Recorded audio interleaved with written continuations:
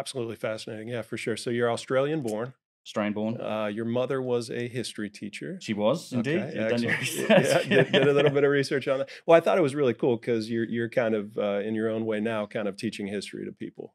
So you're sort of joining the family business, if you will. A little bit, Yeah, yeah, yeah. She's probably glad actually that I've now got an audience or a channel to talk to, rather than just trying to beat the ear off everybody I meet, in the public space. And I certainly have been in her ear for years about this sort of stuff. Yep. But yes, she was a history teacher, and it was always a passion of mine. Like I nearly went that way at university, but it's like, well, do I want to make money or do I want to have an academic career? Right. So yeah, I went into IT, which it's another whole passion of mine. That was always my career, Yep. until I essentially quit to go do this crazy YouTube thing. Yeah, excellent, excellent. Yeah, so for people that don't know, you have your channel is Uncharted X. It is. And that's probably what you're most famous for at this point. You've got about what half a million followers or I so. do. It's probably the only thing, if I'm Z-list YouTube celebrity famous. Yeah. That's it. But Uncharted X, the website too, unchartedx.com. I mean, I publish stuff there. We have discussion forums there as well. But yeah, we're closing in on about 500,000, which I never thought would happen and it is a super. I admittedly know it's very niche content, long form. I don't punch out videos every day or week. It takes a long time to put them together. So yeah, I'm thrilled, and thanks for everybody that does subscribe, I would say too. Yeah, for sure. Yeah. So it's for people that don't know, you essentially explore ancient civilizations, you explore our ancient past, and you explore a version of history that's different than what your mom would have taught in a textbook to people. What the traditional, the mainstream accepted, the established view of history. I do, yeah. It's the focus is on exploring exactly that, the mysteries that are contained in our history, and often the contradictions. A lot of my content focuses on Egypt. It's not exclusively there. I think there's a lot of factors that should be affecting or should be taken into account when we look at what we would call, if there is such a thing, mainstream or the orthodox story of history, and in particular human civilization.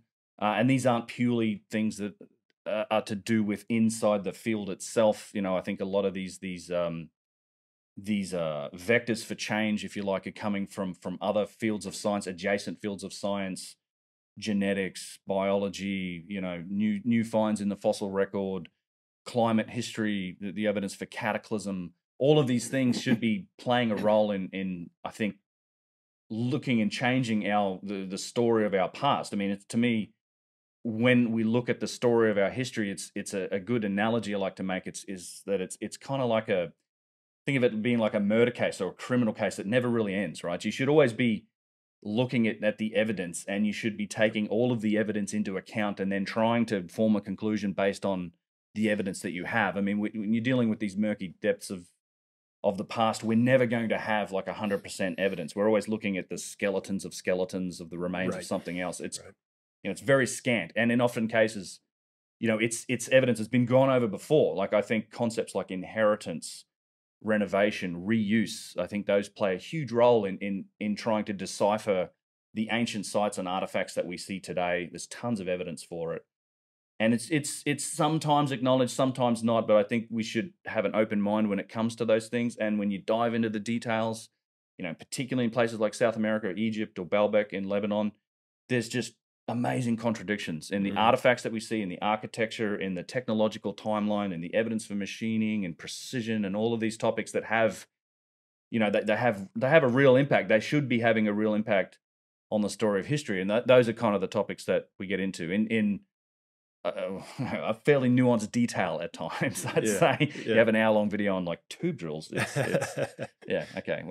plenty of information on them, but that's the sort of detail we get into. Yep, it's kind of opens the door, I think, to this premise of that there may well, it certainly to me seems possible that there was civilizations before, like far in the past, that were wiped clean off the planet through events like the Younger Dryas, and that then were then inherited, reused, potentially sort of gave the dynastic Egyptians, like, for example, a kickstart to their civilization. And then, we are now looking at that through this lens of thousands of years of ancient civilizations sort of occupying and using those sites. But there's still these little telltale signs, I think, and contradictions in the story that we know it, that can shine some light on it. But it's certainly possible, and that possibility is getting stronger and stronger with a lot of new science that's coming out now. The extension of the human timeline, some of the latest genetic research into the human species, the length of time that we think we've been here. You know, and we're all humans. You can take humans from at any point in the past, shave them down, put some clothes on them, and they're going to look like you or I. And if you give human beings sort of warm weather, enough food to eat, they're going to start solving some problems and organizing. It's a tough one. It's a tough pill for me to swallow, to think that, and this is still true to this day, it really hasn't changed for probably 100 years or more, that civilization as we know it began only some 6,000 years ago. Right. Yet, as a species, we've been here for hundreds of thousands of years. I actually think up to potentially almost 1 million years now. Like, that's where some of the latest genetic evidence and DNA research is sort of pointing at. In that time, for so 800,000-900,000, maybe 1 million, you could. So talk about that for a second. There was it teeth that were found from 800,000 or so years ago? Not teeth. No, they haven't found. So the oldest fossil wreck. So we used to think, if we go back to Victoria, I mean, if you go back far enough, it was the biblical version, right? 6,000 years. Sure. You know, and then it used to be for a long time the thought that we were around 50,000 years old as a species. And this is sort of Victorian Age of Enlightenment, early science era thinking. And then, you know, particularly once carbon dating became a thing, as you said, we can't date stone, you need organic material. It's called like radiocarbon dating, C14 dating, whatever you want to call it. You know, we had found in Ethiopia human remains that were, I think, around 190,000 years old. And that at that point was, well, that's the oldest human. That pushed back the human timeline to about 190,000 years. But in the last, and a lot of these scientific discoveries and these things that should be affecting history, it's really the last 20, 25 years that we're talking about. There was a find in Morocco of a human jawbone that was dated to around 300,000 years. So that, you know, instantly overnight, it's like we're a whole third older. Yeah. And that's still, I think, to this day, that the oldest kind of fossil record remains we have of us. But recent studies into things like teeth morphology, that one in particular is a fairly recent study. It's 2019. It looks at the rates of change of teeth. So we know from genetic studies and the DNA evidence that, like Neanderthals, we have, you know, our hominid cousins. We know that we split from a common ancestor. Like, there was a common ancestor, and then there was a split to Neanderthal, and there was a split to Homo sapiens, us. And looking at the rates of teeth change, so essentially evolution of teeth. We've seen the teeth of Neanderthals. We kind of have some ideas about the rates of change from a common ancestor. And based on studies into how quickly teeth change and evolve to get the teeth that we have, our teeth would have had to change very quickly to make it only within that 300,000 years. It turns out studies, they all show that no, that's not the case. So based on the rates of teeth morphology, the estimates put us at around sort of 900,000 years old, in that ballpark, plus or minus, you know, 50, 60,000 years, something like that. So that just teeth morphology alone puts us at that point in time. And that's really the minimum, right? I mean, it is. I think so. Yeah. So yeah, that very, very interesting, fascinating, and stuff just keeps getting older. You know, it does. Yeah, it does. The mainstream theory of you know, who we are, where we came from, it just keeps backing up. I mean, as time goes on, it seems like it just keeps getting older all the time. I mean, and that's not the only one in that area too. There's also been DNA studies looking specifically at when our genome diverged. Yeah. So we can back up through the genome, and that sort of backs that up in that 700 to 850,000 year range. It's, you know, as the point of divergence from a common ancestor, it's also getting supported like that. But yeah, it seems you can't, you know, every time you look on social media or look in the news stories, things do keep getting older. And I mean, this applies equally well, I'd say, to archaeology. There's the Göbekli Tepe. People that are interested in this topic would know about Göbekli Tepe. It's a new discovery of a site in Turkey that I think should have pushed back the date of civilization far back, thousands of years earlier. But it's, you know, it should have really shaken up the world of archaeology. It hasn't really shifted that date so much, but it did shake up the world of archaeology to some degree. But we keep finding stuff that's just older and older. And there's been, people don't understand the degree of cataclysm that's occurred on this planet. And this is again an area of what I call new science in the last 20 years. There have been, I mean, one of the reasons I often credit our civilization for getting to the point that we're at is the nice, pleasant weather we've had for the last, 9-10,000 years. And it legitimately is. If you look at the climate history on the planet, this period is generally the best period of weather and lack of cataclysm, for want of a better term, that we've had in the last 250,000 years or so. Like, this is the Holocene has been a great period, and it's been one that supported a lot of growth.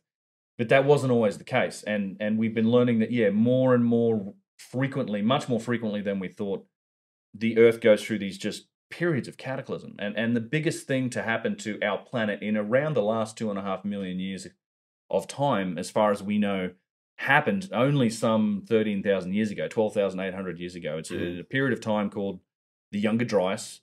It's actually called the Younger Dryas boundary. It's generally the period of time that separates the Pleistocene, which is people often think of as the last ice age, the last glacial maximum, from the Holocene, which is the epoch or time that we're in today. And this period is just punctuated by this 1,200 year time frame that just involved the most catastrophic swings in climate. There looks like there was just a huge flooding all around the world, massive wildfires. There's so much science now surrounding the Younger Dryas boundary or Younger Dryas period that it's I think it's incontrovertible at this point that this was a cataclysmic event. Yeah. There's still some debate as to what its source was. I think that the science is heavily leaning towards the idea that the Earth was intercepted by essentially cosmic debris, like the remnants of probably a broken up comet, and it was a series of massive cosmic impacts and airbursts, mostly around the northern hemisphere and particularly North America and Europe, and it caused essentially the rapid end of the last glacial maximum, and as a consequence, just destroyed.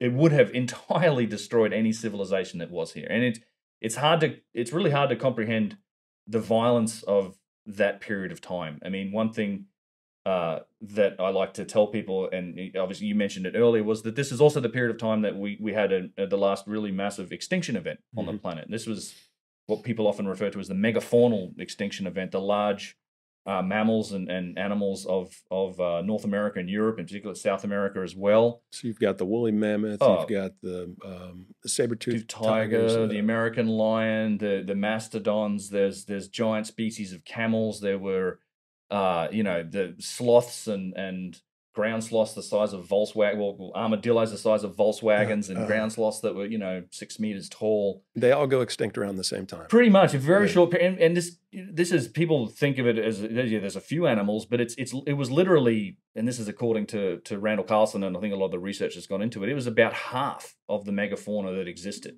So if you look at we sort of date a lot of the megafauna, and by megafauna we mean, I think it's animals or species with more than an average, like 40 kilograms or 100 pounds or thereabouts of body weight. We're megafauna. Humans included. Yeah, I'm definitely a megafauna. I qualify.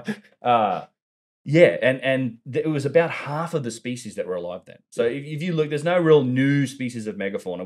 If you look at lions and all of the species in Africa, which was one of the places that was less affected by this cataclysm, hence there's megafauna there today. They're all thought to be 2.5 to 3 million years old as a species. These are species that lived through the Younger Dryas, but there was a tremendous number of species that didn't, including right down to like 2 or 3 species of birds, which I think illustrates the sort of silliness of the overhunting hypothesis. So one of the way this is explained in a way to avoid the cataclysmic origin of this event is that, and this is still, I think, to some degree, the mainstream explanation for the extinction of these animals was that, humans came on the scene. Overhunting. And we overhunted them. I mean, let's not forget that there were probably more mastodons and mammoth than there were human at the time, humans on the planet at the time. And so after 800,000 years, we finally figured out how to kill a species. Yeah, right. Kill them, all of them at the same time. Yeah. I mean, we tried to get rid of the bison in America. We had firearms. We didn't manage it. I mean, this is not an easy thing to do. And during that period of time, I mean, we were not. I mean, if humans. The other thing to remember is humans went through a bottleneck here too. There's Antonio Zamora. Tony Zamora has done some great little clips on YouTube looking at some of the new genetic evidence looking at our past and the bottlenecks in our own genetic population and diversity. And it turns out that there were human bottlenecks at the Younger Dryas that are associated with the Younger Dryas period as well. So we not only globally decreased in both population and in genetic diversity during that time, you know, so did a lot of species, it turns out. We were one of the species that survived. And if you try to, I mean, just the overhunting thing drives me crazy, because there were predators like the short-faced bear, the American lion. This is a lion the size of a horse. And the short-faced bear was probably one of the most savage predators to have ever existed. This is like 14 feet long or 14 something. 14 feet tall. Yeah. It's got 3 or 4 times the bite strength of modern bears, much faster, more agile, like super predators. You know, that would have been, you know, if you were a hunter-gatherer type of a human, having gone through this cataclysm, or however you existed, you would not be chasing these things down. You'd be running away from them. And it would have been a sketchy old environment at night, particularly in places like the land bridge between the ice sheets that were covering North America. I mean, this is whatever, maybe 100 miles wide or something, but it's this corridor which would have focused a lot of these large animals into, and like a gauntlet you'd have to run. All of the sites, and in fact there's several more than this now. This slide's a little dated, particularly around North America and Northern Europe, but now also in not only South America. You can see the one down there, Pilauco in Chile. They've also found this evidence in South Africa. There are inside the strata, or the layers of dirt, you know, as you dig down, we go back in time. I mean, this is a very well-established technique. And in fact, when this research got started, they were using archaeological sites that typically, like Clovis sites in the Americas, go back to about 13,000 years. So you have these very well-providenced layers of strata that correspond to periods of time. And they found that all around the world, in all of these sites, when you get down to that 13,000-year-old boundary, you find some very interesting data. And there's something called a black mat layer. It's like almost like a carbon layer in the dirt. There's all of these things that are referred to as impact proxies. So this is the evidence, or the byproduct of cosmic impacts: shock synthesized nanodiamonds, magnetic microspherules, extraterrestrial platinum and iridium spikes. All of these things that are essentially byproducts of these huge like massive, like megatons, gigatons worth of explosions. And a lot of the research for that and finding out these are byproducts of these types of events was done through nuclear tests. Like a lot of the research that came from early nuclear testing, they found, okay, these types of events generate these things like shock synthesized nanodiamonds, and they've been finding these in these sites all around the world. So it's this correlation of data that says, well, yeah, something happened. There's evidence for something happening all around the world at that 12,800-year-old time frame. We know there was an extinction event. We know the sea levels rose rapidly in it, not just then, but in this period. It wouldn't have happened instantly over time. Mm-hmm. You know, we know humans had a bottleneck there. We know that there's impact proxies in the ground. We know that there's evidence for massive wildfires. One of the other things to come out of the ice core studies was a study done, again, correlating to the Younger Dryas, that there was something like 9% of the world's biomass on fire. Wow. Which is just an inconceivable number. Like, this is from soot particulates that they found in these ice cores. I mean, and you have to, you combine that with, you know, the temperature drop. I think every culture around the world, essentially their origin stories involve floods. Ours certainly does, like the flood of Noah, Gilgamesh. Many of the South American countries and myths and legends talk about, you know, world-ending fires. The Mahabharata in India does. I've got lots of examples we can go through. I think some of these myths and legends are actually like deified and what would you say, like myth versions of what could have been eyewitness accounts to some of these types of events. You know, Revelations is full of them. But all of these things point to this one period of time that it was, you know, essentially we know now was probably the most violent thing to happen to the planet in 2.5 million years. And to me, it's a huge piece of the puzzle. Like this work into Cataclysm is a massive key that unlocks the possibility of lost ancient civilizations, and that also matches these stories. And I think that idea matches It's the evidence that we find on these sites, particularly places like Egypt, where we have so much good preservation of, thanks to the weather there, of these incredible artifacts. And for me, the easiest, biggest contradiction when it comes to places like Egypt is the most advanced artifacts are the oldest. Like it's the people look at the Great Pyramid of Giza. I mean, this is amongst the first pyramids supposedly ever made. This is something that gets repeated across artifacts and categories and time. It's one of the things I focus on a lot. But it's like, that's not how technology works. This is where the tech part comes in. It's like you ascend, you don't start with a Tesla and work backwards to a horse and cart. But we see the equivalent of that in some of the techniques and technology in places like Egypt. And it's a tough thing to explain, but it makes a lot more sense when you start to consider the concept of inheritance and reuse and renovation and even cultural connection. I think that humans obviously survived.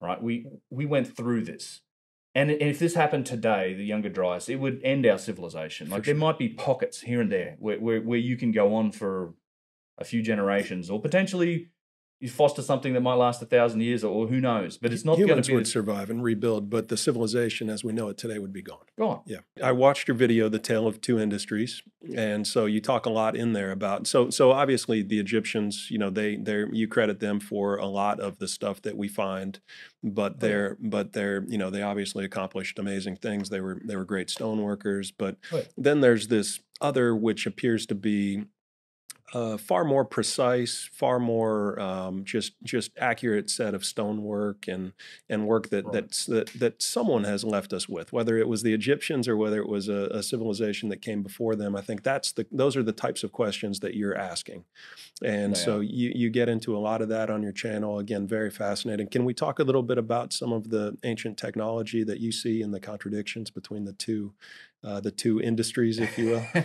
Absolutely, yes. And I do want to qualify exactly what you said, which is that it's like I don't feel like by asking these questions we're taking anything away from the dynastic Egyptian civilization. That was an amazing civilization. Like they more than 3,000 years. They've lasted longer than our kind of civilization has so far. It depends which way you think we're going. Yeah, and they achieved wondrous things. Like they were an incredible organization, amazing culture. I think all of their religion, their focus on death and the afterlife, all of that's amazing. But they were a Bronze Age culture, and we know the tools that they used. I mean, and we know how they did things based on the scenes on the wall that they would draw, or the records that we found, and this. They were using very simplistic tools. And in fact, you can look at sort of some of the tools that they had.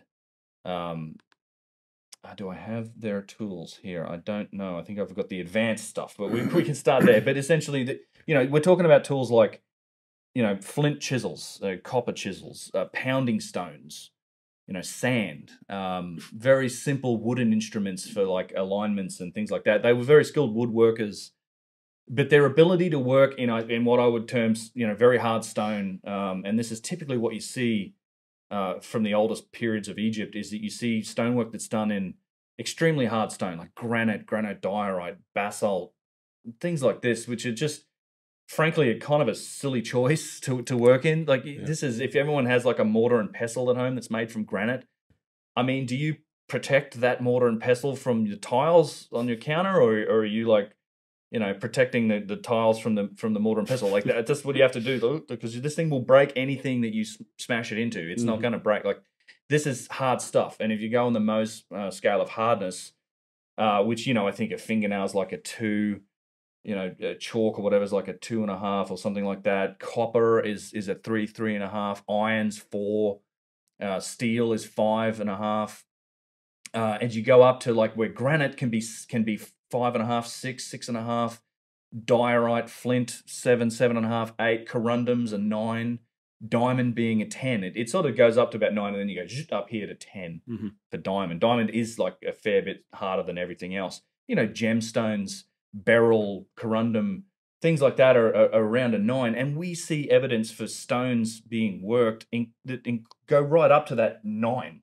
There's literally vases that come from the earliest periods of time that have very high degrees of corundum in them or flint in them. And it's like, this is incredibly tough stuff to work.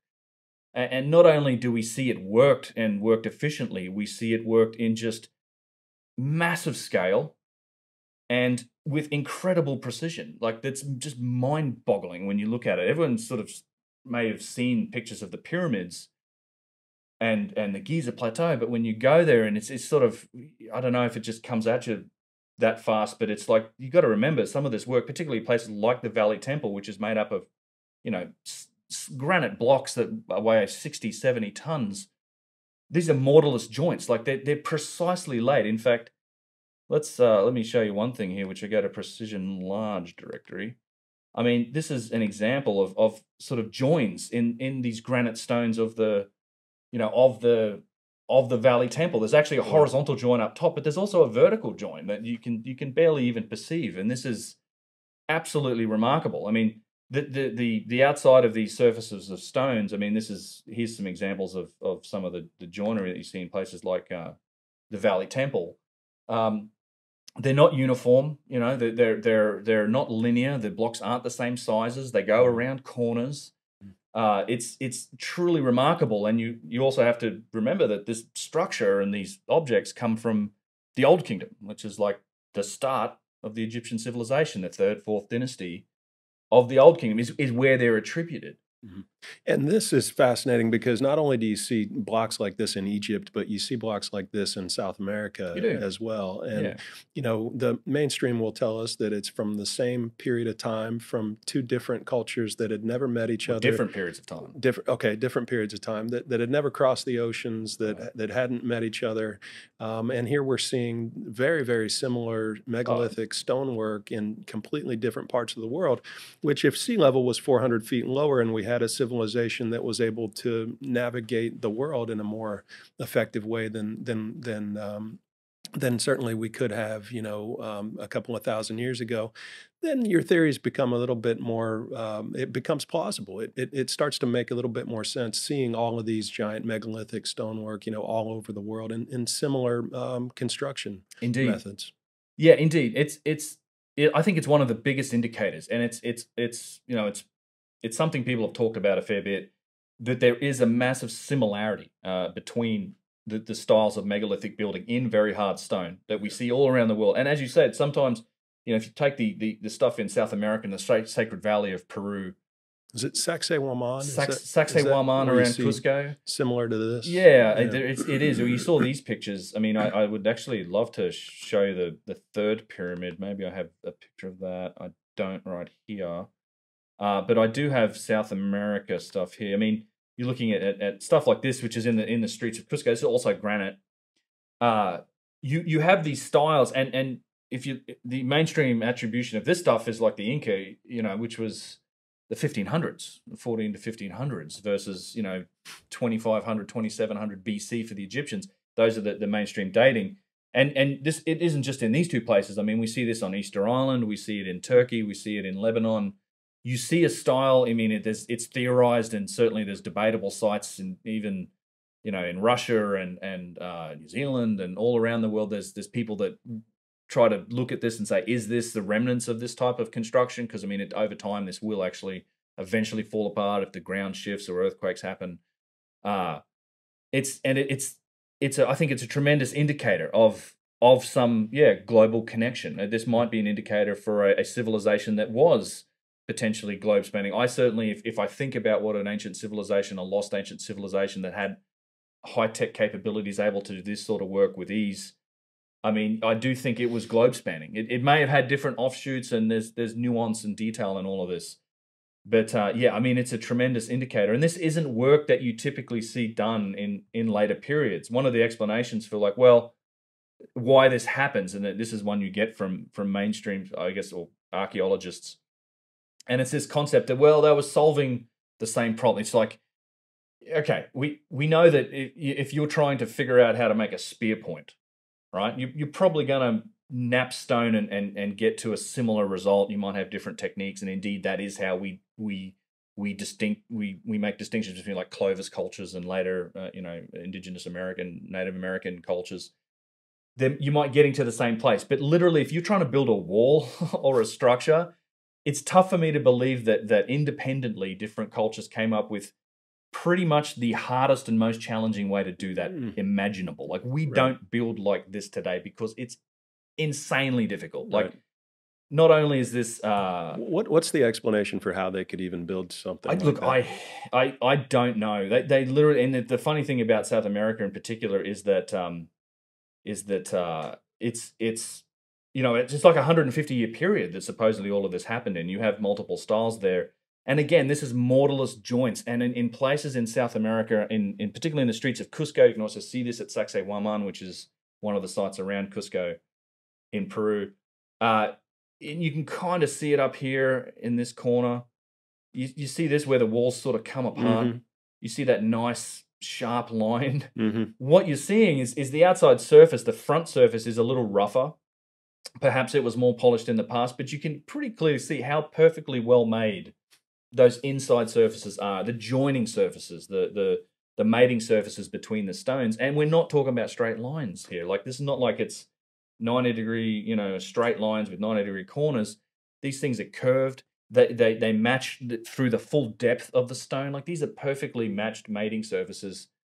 It's a real mystery to me as to how you do this, because any conventional means would involve a process of, you know, particularly a Bronze Age or a primitive, relatively primitive culture, you know, grinding on this stone. You're somehow lifting up these 20 or 50 or 100-ton blocks and, okay, just check it out, you know, Johnson, and put a bit of chalk on it where it lands, and then, okay, grind that spot down and have this slow process. I just don't think that's a feasible answer. I don't know how it was done.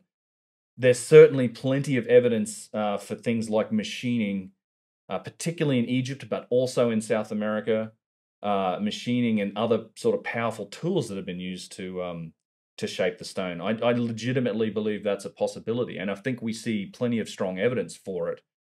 It may extend to realms of, like, well, they had some technique of working the stone that we don't understand. It might. I actually do think it's a legitimate possibility that some of these answers might be outside of our current scope or knowledge of technology, which is one of the reasons why I think we should be open-minded about it, because I think if we study it, we might actually end up learning something. Right.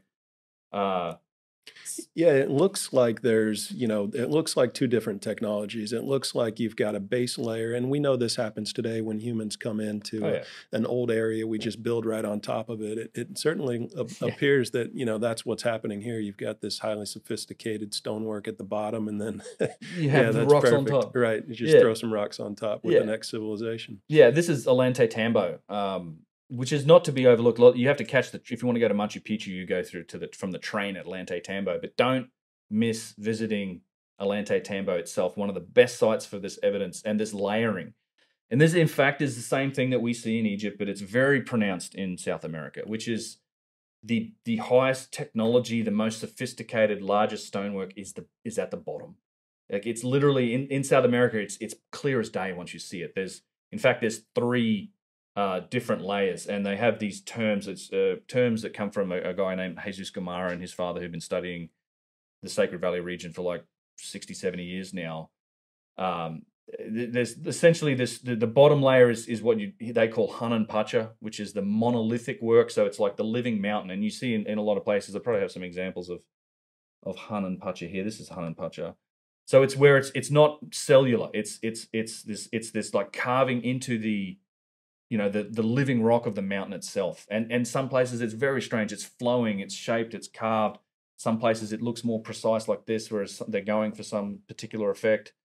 This was at a site called Napahuaca, which is not rarely seen, not really part of the regular tourist pathway. This was destroyed, as many things were, by the Spanish, thinking that there might have been gold inside it or something. It was blown apart. This is always at the bottom layer, and then that's followed by what they call Uran Pacha, which is the cellular megalithic work that we just saw, streets of Cusco, Sacsayhuaman, and it's these huge, precise blocks of stone that are locked together in intricate patterns. Not always curved, sometimes quite linear. The Coricancha in the center of Cusco is a great example of megalithic architecture that really matches what you see in Egypt.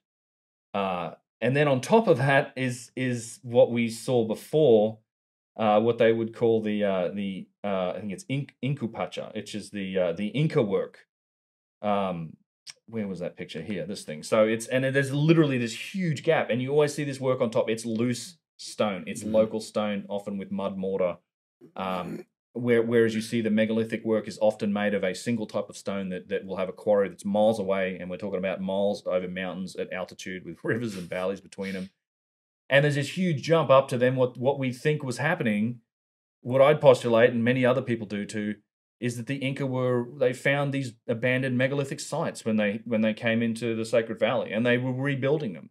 And there's plenty of evidence for that. Even the Spanish saw them trying to do that when they came in. These guys were trying to move some big stones around and failing in some cases. And you see that in process where they've tried to put the jigsaw puzzle back together. And if they couldn't, they would often take one of these stones and they would use them in their own building. They'd put them as a lintel over a doorway. And it's just this one megalithic stone embedded in this wall of like just sort of, just regular random stonework that's put together with mud mortar that would very much match the capabilities of a civilization like the Inca. And on these megalithic sites, they've been repairing them. You see this, it's clear as day at Sacsayhuaman and Ollantay Tambo. You see these later layers, yet, kind of the orthodox explanation for this is, well, the Inca did all of this. They did all three styles, and they did it all within a 150-year period that was essentially the length of their civilization. It just doesn't make any sense. Nothing came before them. And there is some. They talk about some people that came before them, but generally the buildings attributed to the Inca. The sites are Inca sites. But I think it's complete nonsense, and it's clear as day in South America. Let's talk about the Sphinx for a couple minutes. Okay. Yeah, I'd love to get into that with you a little bit and get your thoughts on that. I know Robert Schock has done some incredible work on that with the erosion on the Temple of the Sphinx. And can you talk to me a little bit about, what is some of the evidence that the Sphinx is a much older monument? Well, the Sphinx it's fascinating. It's one of the I love that monument. I've had the chance to be down in the enclosure a couple times, get up close to it. So I think there's several different lines of evidence and ways of thinking about the Sphinx that sort of point towards that. One is obviously the fact that it seems likely that its head has been recarved. Right? Anyone that looks at it and sees it, you'll notice the head's kind of out of proportion to the body. It's a little small relative to the body. The dynastic Egyptians were masters of proportion and sculpture. They made beautiful works of art. This wouldn't have been a deliberate choice by them, but perhaps it's the result of them recarving the head, and it may have been something else. A lot of people have theorized that maybe the head was that of a lion. And so there's astronomical evidence when you look at it's facing east, so facing the sunrise. And people may or may not know about the great year, or the concept of precession, the precession of the equinoxes, right? So it's one of the many cycles of the Milankovitch cycles that the planet goes through. But where the sun rises on the summer solstice, it's under which constellation defines what age we're in. So today we're in the age of Pisces. So generally, when the sun rises on that solstice, it's okay. We're under Pisces. We're slowly moving into the age of Aquarius. It's a precession of the equinox. It goes backwards through the constellations, and it's a funny study, that whole area of the zodiac, that goes back through time and culture. It's very common. It goes all the way back to the ancient Egyptians. In fact, it's well documented in ancient Egypt. The zodiacs all over the Temple of Dendera, a very famous version of a stone of the zodiac. It's actually housed in the Louvre today, but not only at the Dendera in that one area, but it's actually plastered all along the tops of these amazing, all entirely dynastic temples. So they were well aware of this. So I guess they got the idea from somewhere. But so some people have theorized that perhaps, if it was a lion and it was pointing due east, and perhaps the constellation under which that it may have been aiming at might have been Leo, the lion, which is it's a connection between that constellation and a lion that's been in place for a long time. And again, this strange thing with the zodiac, it does have these correlations between cultures and time. Then perhaps that indicates an age of around 10,000 to 12,000 years ago, because the precession of the equinoxes is 26,000-year cycle. So each age is like 2,500 years. Roughly, some constellations are wider than others. So that's one potential avenue of evidence that suggests, well, if it was a lion, and maybe it's a marker to potentially indicate, hey, I was built to symbolize the age of Leo. At least in the last precessional cycle, it could actually be, you go back 10,000 years or 10 or 12,000 years to that period of time, like say 10,000 BC, you know, it could be 26,500 years older than that. We don't know. Like each precessional cycle is 26, roughly 26,000 years, a little more. The other one that's probably more well known, that's been the debate that you mentioned, Robert Schoch, and we should also remember the great John Anthony West, who kind of theorized this idea in the first place, and then invited Robert Schoch, who's a professor of geology from Boston University, so a real expert when it comes to the sort of topics that we'll get into, is the erosion that is shown on the Sphinx. Not only on the Sphinx, but probably more importantly, the Sphinx enclosure. So for people that don't know. Do you have any pictures of that? Do I have the Sphinx? If not, we can always add this back up after. Yeah, I don't actually. Unless I have it under pyramid stuff. Probably not. No, unfortunately. Okay. So the Sphinx is not they didn't build it. It's carved from the bedrock. Mm-hmm. It's actually the remnants of what you would call a yardang, which is like a limestone outcrop. But in order to carve it, they actually cut down into the bedrock. They created this enclosure. And in fact, a lot of the blocks that seem to have been part of like the Valley Temple, there's actually like blocks like 150, 200 tons. They've come from the Sphinx enclosure. They carved down and then they carved along and then they shaped it from the actual bedrock. So it's not built so much as carved from the bedrock. The Sphinx has been repaired over time, right? So there's actually evidence for Old Kingdom repairs, and there's a stone, the Khufu's daughter's stone, or it was also sometimes known as the inventory stele, that gets dismissed as a hoax, as false news, I guess, by by a lot of Egyptologists, because it talks of Khufu, because they're going to remember that the Sphinx is attributed to Khafra, right? Khafra of the Middle Pyramid Complex, who was the son of Khufu. Khufu is the Great Pyramid. This is the orthodox dating for it. The people like to attribute the Sphinx to Khafra because it seems to be part of that Middle Pyramid Complex, which more or less gets associated to Khafra. There's actually very little evidence to support this. It doesn't matter. But I just want to say there is a later stele, the stele of Khufu's daughter, they call it, and it also called the inventory stele, that talks about Khufu, so Khafra's father, making repairs to the Sphinx. So before it was even built, apparently Khufu was repairing it. And there's some evidence for Old Kingdom repairs on the body of the Sphinx. Then there's later, like Thutmose IV repaired it, and then the Romans repaired it, and it's been repaired in the Industrial Age, it's been repaired in the Modern Age. So they're repairing it how close to after the time that it was built? I don't know when it was built, but this is actually an account of it being repaired before it was supposed to have been built. Okay. So I'm not sure it makes a lot of sense. If I was an Egyptologist, I'd probably go, "Yeah, that's nonsense." But I think it's more of an indication of and there is actually on the body of it. You look like there is what I think is Old Kingdom repair work. You can still see it. Mm-hmm. It matches other Old Kingdom repair work. So if it was built in the Old Kingdom, why are you repairing it straight away? Like, what's the point? And I think it's old. I think there's tremendous evidence. I, in fact, think the entire Middle Pyramid Complex is older. I think that may even be the oldest structure there. But so what my point is that you can't use the body of the Sphinx to really determine things like erosion. Now, the nice thing about the enclosure is that nobody's really done anything to the enclosure. They've carved a few caves into it here and there.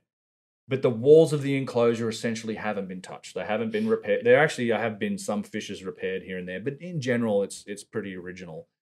So what's interesting about it is that you can look at the patterns on the walls of the Sphinx enclosure and determine things like erosion. And Robert Schoch came along and looked at it as an expert geologist and said that's rainfall erosion, like these vertical fissures that you see.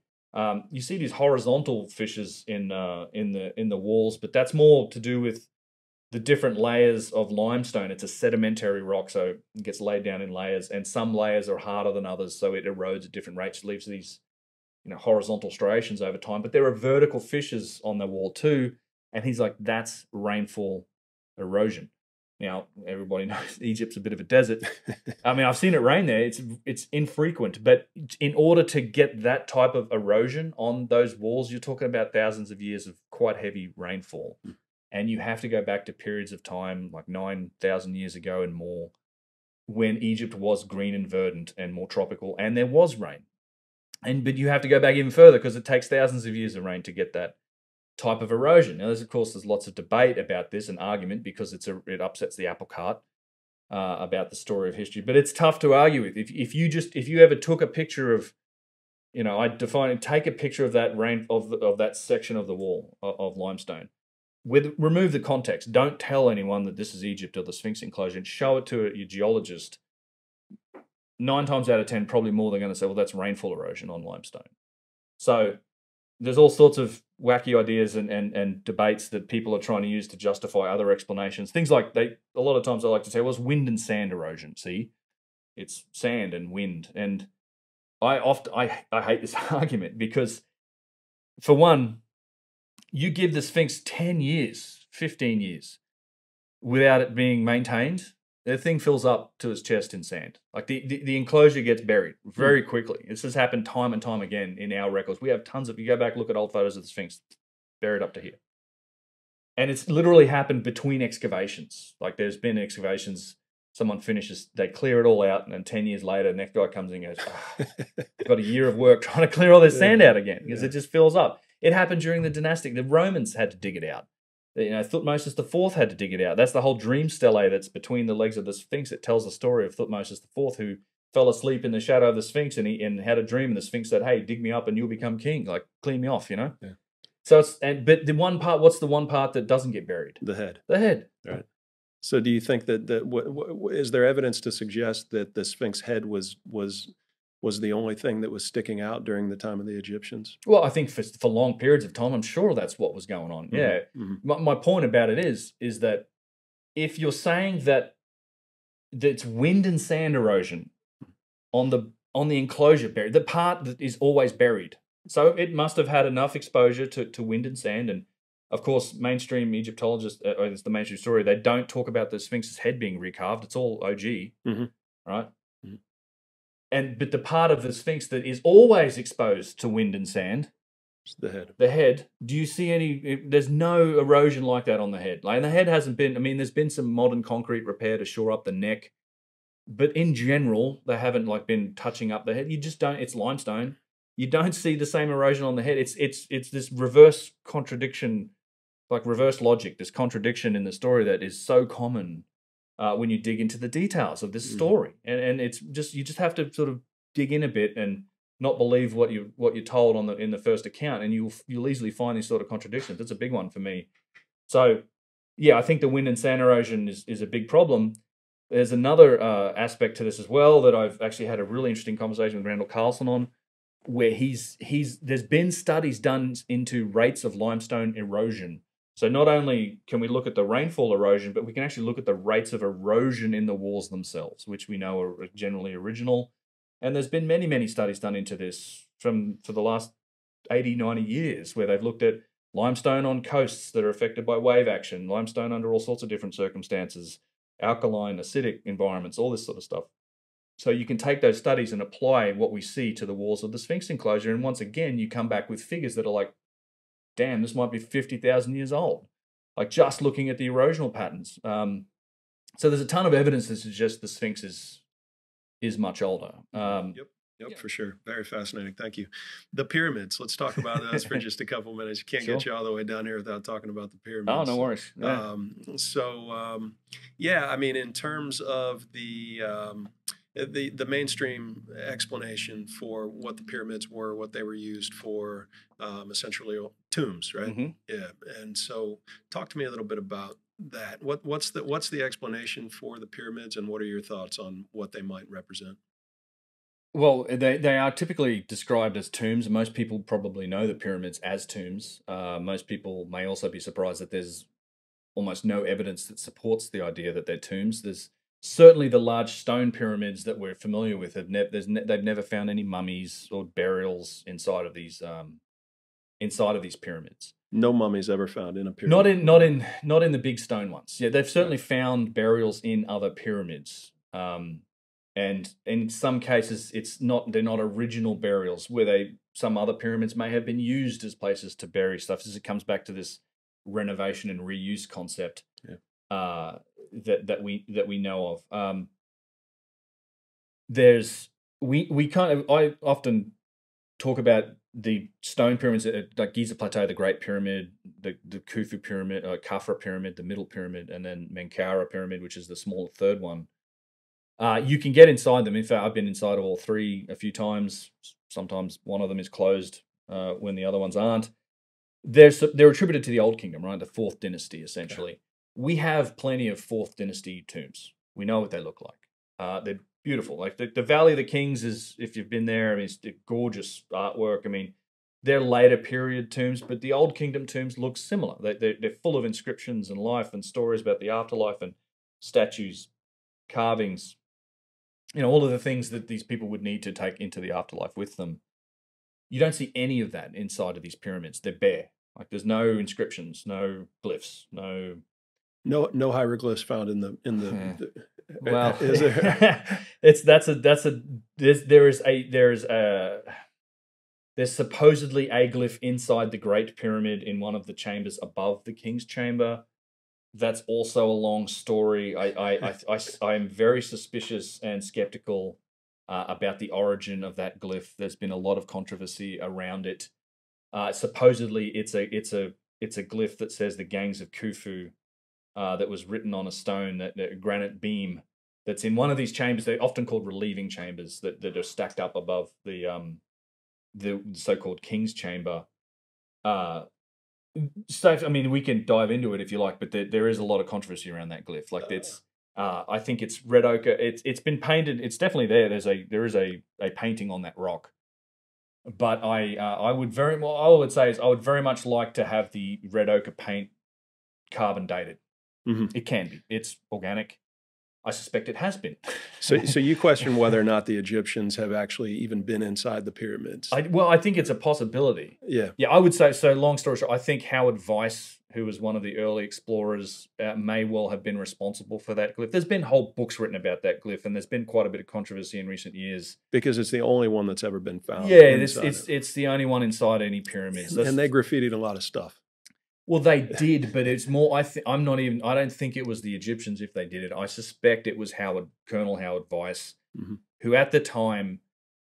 So the long story short is he was one of the early explorers prior to Petrie getting into the. I think you could get into the pyramid for quite a long time. I mean, we know it was opened supposedly by the Caliph Al-Mamun, I think around 400 AD. It might have been. I think I'm way off on that. It might be 1100. But it's been hundreds of years. Tourists could get in and out of it. And he was looking for investment. He was running out of money, Weiss was, for his expeditions. And he needed to make a discovery. And he had some person of means, I think it was like a duchess or something like this, or I don't know, some rich patron was coming along. And just at the right time, miraculously, is when I've discovered this glyph up here. And that actually had the intended effect. He got more investment and got to continue his excavations. I think that it should be carbon dated. I think it's too convenient that he found that at the right time. I think it's a high likelihood that he probably put that on there. There are issues with the style and form of it. There's all sorts of really little weird things about the Khufu glyph. I just think it should be tested. I suspect it has been, because there's definitely been some paint taken from it.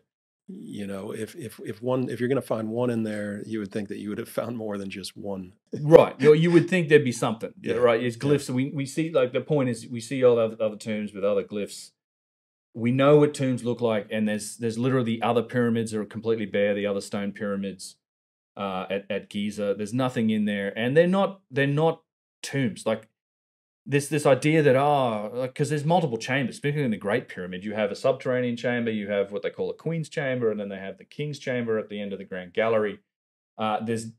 People may be aware of the Scan Pyramids project that's discovered there's another large void above the Grand Gallery that's 40 meters long and 4 meters wide and 4 meters tall, that they've found through muon detection, like cosmic ray detection.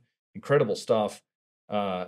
It's this idea that the way they explain this, and this is like literally one of the most complex and precisely made structures the planet's ever seen. It was the tallest building on Earth until the Eiffel Tower was constructed. I mean, it's an incredible feat of engineering, not something you make up as you go along. Yet that's the explanation for it. It's like you know what, he wanted this chamber here first, and he said, I don't want that middle chamber. You know what, build me another chamber up here, and they just sort of made it up as they went along. So he changed his mind as to where he wanted to be buried.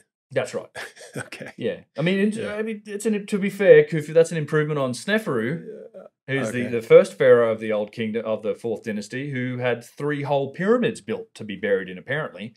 Like you literally have some of the three largest and most amazing structures on the planets, the Maidum Pyramid, the Red Pyramid, and the Bent Pyramid, all attributed to one pharaoh. How many do you need to be buried into? You know, these are all, but they're all his tomb. That's the story. That's That's the the mainstream story. story. Wow. Yeah. And not to mention that I think, you know, the idea that they built three of these gigantic pyramids. In fact, I have a slide here just for this. These three pyramids are all from Sneferu, the Red Pyramid, the Bent Pyramid, the Maidum Pyramid. It's more than 3.5 million tons of stone. If he ruled for 25 years, it requires more than 380 tons of stone 380 tons of stone installed every single day. Wow. For him to even do that. So there's logistical challenges, there's huge problems with the whole pyramid timeline. There's no evidence that they were tombs. There's no mummies been found in there. There's no inscriptions. You know, there's very little evidence even linking these rulers to these tombs. In fact, it's like a 5 or 6 inch statue of Khufu that was found in the Valley Temple, which apparently didn't even exist at the time when he was building his structure. That's where they found that statue, and then somehow through that they've linked that pyramid to him. So that, yeah. Now, do we have evidence of pyramids that the Egyptians, that we're positive the Egyptians built these pyramids, and how does that construction compare to what we see with some of the more impressive structures? Yes, so I think we do. The pyramids, they did continue, or they were building pyramids. The Egyptians made mud brick pyramids. So typically you can find at places like Hawara, Lahoun. There's a lot of different areas that, in fact, it was like till about 1,000 years after the Old Kingdom, they were still building pyramids, much smaller, less grandiose, and typically made from mud brick. And in fact, the only scene on a wall, which Egyptians were fond of drawing out, and that we get a lot of information from these amazing scenes on walls, that describes pyramid building, is actually in a place called the Tomb of the Nobles, which is on the west bank of the Nile in Luxor. One of these tombs that actually shows a scene of pyramid building, but what they're doing is they're baking mud bricks, and they're taking these mud bricks and they're stacking them up, and you see plenty of evidence for that. You know, there are pyramids with writing on them. For example, there's a very well known pyramid. It's Saqqara. It's the Winis pyramid, or UN spelled UNAS, Winis, and that's the famous pyramid texts. So this is actually, you go into this, and it is a stone pyramid. It's a smaller pyramid, megalithic. You go in there, and the walls in the inner chambers are entirely plastered over and written. So I think what's happened here is this may well be a megalithic structure that may well be more ancient. And there's a giant stone box in there that's been precision made. And then they've plastered over the walls, which was very common. And then they've carved this intricate, set of hieroglyphs on there. It's actually beautiful in there. And I mean, we've learned a lot about the Book of the Dead and all these other things from the pyramid texts. But I don't correlate the drawing of those glyphs as being contemporary necessarily with the structure itself. You can plaster over walls and paint on them. It might be a reuse. We certainly see plenty of evidence for reuse of these places as burials in later times. I mean, you find these big boxes. I mean, there's so many times we've opened up some of these so-called sarcophagi, and you find, burials inside them that are thousands of years later than the site was supposedly built, which means somebody came along and said, this is a ceremonial site. Maybe we'll use it as such. I think that's exactly what happened. If you consider the idea that, all right, maybe the dynastic Egyptians inherited works, they inherited architecture and artifacts. They had cultural memories of their ancestors. In fact, this is what they say. The Egyptian origin story is pretty specific about how far back it goes. It's like some 36,420 years or something. They describe different periods of time, the time of Tepe, when the gods themselves walked to the earth. And some of these rulers ruled for hundreds of years or thousands of years. Then they had the period that was known as the Shemsu Hor, or the followers of Horus. And these were semi-divine god kings as well that had magical, mystical powers. And then after that is when the dynastic history kind of starts. But they correlate it together. So I think it's a pretty clear indication that they had a cultural memory of their ancestors. I think their ancestors were a bit more advanced. This is certainly what they tell in a lot of their other stories, their Cataclysm stories. And they were wiped out. They were pushed back to like essentially hunter-gatherer existence. And then when they get organized enough to kick off the new civilization, they've got these artifacts, they've got this architecture, but they have a memory of this technology. And what does it become? It's magic. We talked about this before with our civilization. So how do you capture that significance or that magic? You do it through ceremony. Like you dance around the fire. That's the most simple version of it. But this becomes more complex now. And this is a place for worship and ceremony. So this is one of the reasons why I think every site you go to is described as, oh, it's never functional. It's always ceremonial. Like Sure. every place is, oh, this is ceremonial. The reason they did this is because it was ceremonial. I think a lot of those sites were used that way in later periods. That's what I think is going on here. He says, so some of these pyramids, some of these courtyards, some of these structures became these mystical objects that became ceremonial. And throughout the thousands of years, the hubris and arrogance of kings may have led them to eventually try to capture that for themselves by writing their names on it, by claiming it and saying, now I am amongst the gods. And this is one consistent thing when you look in these Egyptian tombs and you look on these artifacts, the way that pharaohs are depicted from the Old Kingdom to the Ptolemaic times, over 3,000 years, it's pretty consistent. The iconography of the ancient Egyptian, the iconic look that we know, and how they're depicted, they're always drawn as being amongst the gods. These were god kings, and that's how they wanted to seem. So if you are sitting on a, your culture starts with a, 1,000-ton statue, and you have a 1,000-ton statue of a precisely made out of granite or composite quartzite or something, which we know several of these existed, probably could only have been made with significantly advanced technology. I mean, I think that's the iconography that you go for. This is a depiction of a god. It's literally your god is cast in stone in front of you and your culture and your ancestors, and that becomes your iconography. You claim that for yourself. It's a question I've gotten a lot, which is like, if I think that some of these statues, not all of them, but some of them are so old and older than the dynastic Egyptians, how come they look like dynastic Egyptians? I actually think it's the other way around. Like I think dynastic Egyptians look like this because they inherited so much, and what we're looking at are depictions of the builder culture, whoever was responsible. It's their artwork, it's their iconography, then mimicked and reused and claimed by later kings. So with pyramids, I think there's a good chance, particularly the Great Pyramid, that potentially the dynastic Egyptians may not have even been able to get in there. So I think if they had, we might see some more evidence for it, because certainly in the ones where they did, there's evidence for it. They would do things inside there and they'd leave their mark, and kings would eventually claim it. I think it's potential that they didn't, because back in the day, I mean, the pyramid as we know it was, it sort of looks a bit rough on the outside now, but it was cased in fine white Tura limestone that had, really no perceivable joins. Like it would have been this giant white triangle with no door, and this 3-4 feet thick limestone tiles that weigh like 5-6 tons that are interlocked together that you can't pry out. I mean, it wasn't until there was a massive earthquake, I think this is the 400 something AD date, that shook loose a few of those stones, and then that's what began the quarrying operation. Like it wasn't until an earthquake shook loose some of these stones that then there were people that could get in there and start to pry off the casing stones. Okay. And they tumble down, and this is, that fine white limestone is a very valuable substance because you can grind it up and make plaster. And the fun fact, the pyramids have 8 sides. Apparently, yeah. They seem to have 8 sides. When you look at it there's a couple of days in the year, I think, where the shadows cast just right, where you can see that they do indeed. There is a dip in between each side of it that seems to have been engineered. It's at the equinox, I think. I think so. Yeah, it's amazing. Yeah, and cast shadows.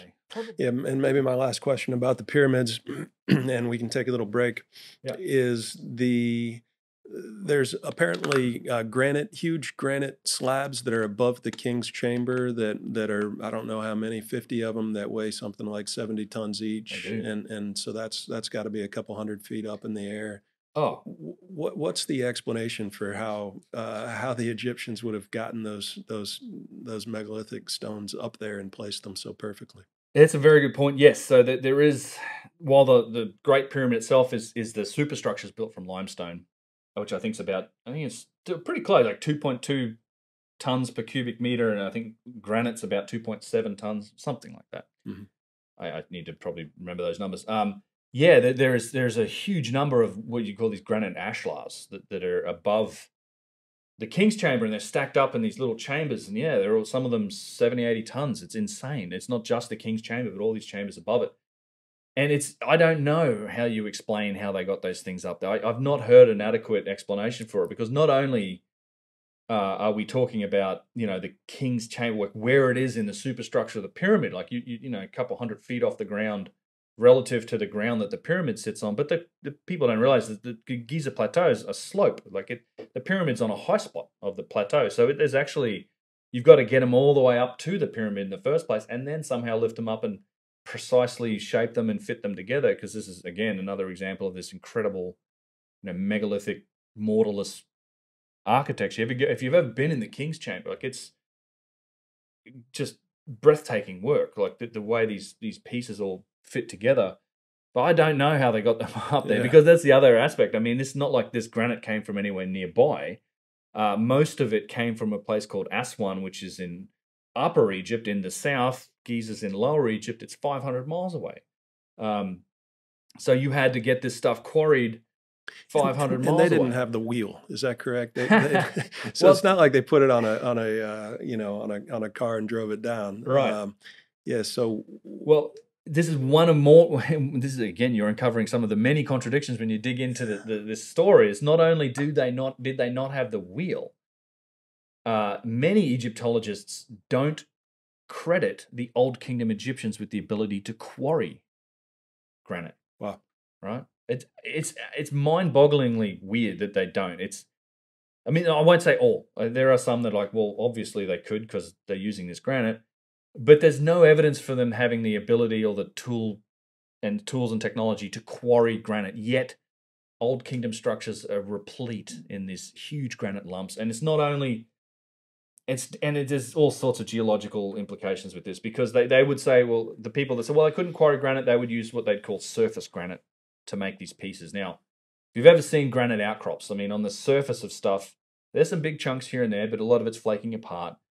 It's very difficult to imagine that you could find a piece big enough that you could shape a single, 70-ton block out of it without it having defects and cracking and falling apart. But when you actually look at the stone, and this is true of a lot of the granite in the pyramid, plus in the middle pyramid structure, the mortuary temple, huge quartz crystal inclusions, like much, and this would make it a much tougher material to work. And this would, like, for kitchen counter purposes, it'd be a difficult stone to work. But you don't get that type of stone, that high quality, large crystal inclusions, from surface level granite. You have to dig it out from 10, 15 meters inside a granite outcropping, go down that deep. We saw they would do that in the quarries. They had these things called test pits where they were probably testing the quality of the granite to find out, all right, is this the stuff that we need down here? So we'll dig all the way down and get this big piece out, because that's going to be solid enough where it doesn't have defects. It's not going to, like, crack and snap in half. So they couldn't quarry. They didn't have the wheel, and there's no evidence of that. They used sleds and things to drag granite around. So presumably they quarry it in the south, and then they would use the Nile. They would ship the stuff up to the north, like downstream, because the Nile flows south to north. It's higher in the south, therefore Upper Egypt, lower in the north, Lower Egypt, and then ship the stuff up to the pyramid. But there's problems with that theory too, in that they would presumably do this during the 3-month inundation of the Nile, when there was enough water in the Nile to get the boats to the quarry at Aswan, and then also get the boats to what was presumably a harbor at Giza. Do we have evidence for boats, for Egyptian boats? We do. And well, we certainly do. There was quite a large boat discovered in a boat pit around the pyramid. Dynastic Egyptian boat. I mean, pretty sure it's been carbon dated. For sure was buried there by the dynastic Egyptians. And in fact, they beautifully reconstructed it. There was, for the longest time, a boathouse next to the pyramid. They've since relocated all that to the new Grand Egyptian Museum. I've been in the boathouse. It was cool. They built bigger boats than the Vikings did. And It's one of the other reasons they were. I think the dynastic Egyptians were seafarers. There's lots of evidence for it. I think they ended up in Australia. I think the Gosford Glyphs are legitimate. It's a whole other story. But they were a culture that spread out and definitely were familiar with boats. There's no real evidence for the size of boat that would be required to transport some of the granite pieces. And I think there's a huge problem here as well, because we've been talking about granite artifacts, like the stones that are in the Great Pyramid, like 70, 80 tons. It's a significant challenge. It's a big, massive amount of weight, but it by no means stops there. I mean, there's evidence for single piece granite artifacts that exceed 1,000 tons in dynastic Egypt. In fact, there was evidence for a single piece statue. So that's 2 million pounds. Yeah. 1,000 tons, yeah. Yeah. 2 million pounds. There is a statue at a place called Tanis, which is even further north. You're talking about 1,000 miles from the quarry for this stone in Aswan. And this statue, you consider the size of the Statue of Liberty. Not with the pedestal, just the lady herself. About the same size. Wow. The big toe on this statue is about the same size as the big toe on the Statue of Liberty, but made from a single solid piece of granite and perfectly made. And there's the evidence for that statue is at a place called Tanis. So that block, and we know they didn't ship stuff finished. So that block may well have been 1,500 tons. We don't know. But how do you move a piece of stone that big? You can't get a boat in there. I mean, it's just the displacement of water. There's nothing in that quarry area that comes even close. And yeah, I don't know how you explain it. So, and then you can only do this presumably 3 months a year when there's enough water, and then trying to fit that into the logistical picture of building the overall structure with, the 6 million tons or whatever it is of stone is a tough ask. I think it was a multi-generational effort to build that pyramid. I don't think it fits the timeline of an individual king. I don't think it's achievable with the tools and techniques of the time. Something else is going on. Like, I think they were built for a different purpose. So with an individual king, and how many blocks? About 2.5 million blocks of stone in the Great Pyramid. And so within a king's lifetime, how often would you have to place a block? Well, so the math on this is, so if you go with the idea of 2.5 million blocks of stone, individually they weigh maybe between 2 and 3 tons a pop on average. Obviously, there's the granite ones in the center that weigh like 60, 70 tons a go. Over a period of, I think, 20 to 25 years, which is, I think, the estimate for Khufu's reign, you would have to have quarried, shipped, placed, and completely finished with a block. I think the math works out to one block every 5 minutes. Wow. 24 hours a day, 7 days a week for 20 to 25 years. It's in that ballpark. So it's, to give you an example, it was a wonderful story. I've used this in my videos. So there's literally a hole in the ground in France. So they had developed the assembly line far before we invented it, apparently. Yeah. They were very efficient. I mean, how many people? It's like this is the explanation for it. If you ask, I have literally myself asked Zahi, who asked this on that tour, and I've heard him ask this many other times, and the same answer you get is like it was a national project. It's like national. I call it the national project, bro. Answer, like, because it's just. How did they do it? It was a national. It doesn't matter how much technology, precision. I mean, and this is also one of the most precisely made buildings ever. Like insane accuracy in this building, how it's aligned, the way that you could spend an hour talking about it. But the answer is national project. It's because they were focused on it. Now, my response to that is often, well, the Apollo missions were a national project for us too, right? Yes, there's a significant amount of the budget goes towards it. We put more resources into it. But it wasn't just a case where we all came together and collectively threw some dudes at the moon. Like there was some technology involved. There was some other things involved in it. And I think we're looking at the same thing with the pyramids. I mean, like I said, there's a hole in the ground in France about the volume of the Great Pyramid. And they used dump trucks to dump rubble into it 24 hours a day. It took them 12 years to fill it just by dumping rubble into it. Wow. And that's to give you an idea of the volume of stone we're talking about, yet they're all precisely placed. It's planned out. There was all sorts of groundwork that had to be done beforehand, just bedrock engineering, probably years of planning, years of bedrock work. The whole thing sits on a series of tiles that aren't counted in the equation, which is another amazing topic. The engineering of the Giza Plateau itself. Yeah, it's inconceivable that that was built within that time frame using primitive tools, no wheel, and no quarrying, Right, no right, less. right, right. Yeah, the story kind of falls apart eventually when you dig For into it. sure, Yeah. for sure. Fascinating. Okay. There's a couple more things I want to ask you about, but let's take a quick break and we'll Indeed. come back. All right. All right. Awesome. Thanks, Ben. All right, cool. Talking with Ben Van Kerkwyk from the Uncharted X channel on YouTube. And yeah, we've been talking Egypt. So why don't we finish off in Egypt and then kind of see where that takes us? Sure. So, I think there's a couple of more things that I wanted to ask you about for sure, and that is the Serapeum as one, and hopefully I'm pronouncing that right. Yep. Okay. Well, there's some debate, but I call it the Serapeum. Okay. Yeah. All right. Perfect. And then the vases, the stone vases. I'm interested in getting your take on those. But Okay. yeah, how about some of the precision stonework that we see in the Serapeum? Well, the Serapeum is an interesting site. It's let's see, how to best describe the Serapeum. I would say it's probably my favorite site if I had to pick one amongst a lot of them in Egypt. I call a lot of sites my favorite. Serapeum was one that it fascinated me initially, probably the most. In fact, one of the earliest videos series that I made was really diving into the Serapeum. So it's not a typical, so it's not a pyramid site. It's located at a place called Saqqara that has its origins going back to like the earliest times of the Old Kingdom. In fact, well and truly before that. It's home to the other topic that we'll get into, the vases as well. Most of them were found in Saqqara. But the Serapeum's an underground series of tunnels and galleries. In fact, so here's an image of the Serapeum. So it's it's by no means a small site. In fact, it stretches, I think, some 400 or 500 feet in one direction. There's various tunnels that branch off from it. These are beautifully well-made tunnels in some places, just straight and narrow. You could literally drive a Volkswagen down them. The site was closed for like some 15 years while they renovated it, and they've done a really nice job. It put a wooden floor in there now.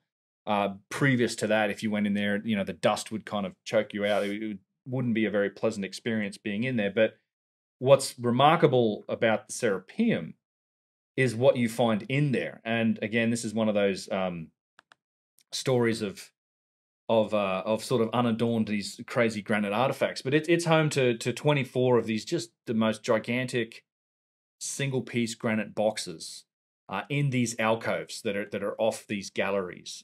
This is an example of one of them here, and these are just marvels of stonework. They're utterly remarkable. So there's a few things to know. I mean, there's a lot to note about these boxes. They're gigantic. Let me show you a picture of one relative to us, I guess. And this is one that's tucked away into a corner in a closed off limits area. This is a huge syenite or granodiorite box. As you can see, some of them are like 8 feet tall, probably a little more. They weigh up to 100 tons, including the lid. Including the lid, okay. Including the lid. Some of them, I mean, this one, man, the lid's easily 30 tons. The box themselves could be 70, 80 tons. They're just gigantic single pieces of stone. This is one of my buddy Kyle. Wow. Standing on the rim of one of the rose granite boxes. So these aren't like bolted together. They're made from a single piece of stone. So you quarry out a giant lump of stone, probably 150 plus tons. You cut it. You cut the lid off it. So the boxes, the lids and the boxes are made from the same stone. They're not all the same type of stone. They're all generally very hard stone. So there's I think 2 rose granite boxes that we think the source for that stone was likely Aswan, the same quarry we talked about earlier. That's the source for rose granite. But most of the others are like syenite or granodiorite. It's like a black colored stone, or reddish, red granite. And we don't really know where the quarries for those were. I think a lot of them, there's a place in the western desert called the Wadi Hammamet quarry. The interesting thing about these other types of stone is that the quarries, at least the ones that we know about, aren't anywhere near the river. They're nowhere near the river system. So now you're talking about not just shipping it on a boat, but transporting a potential multi-100-ton block of stone over landscape, like valleys and mountains and deserts and things like this.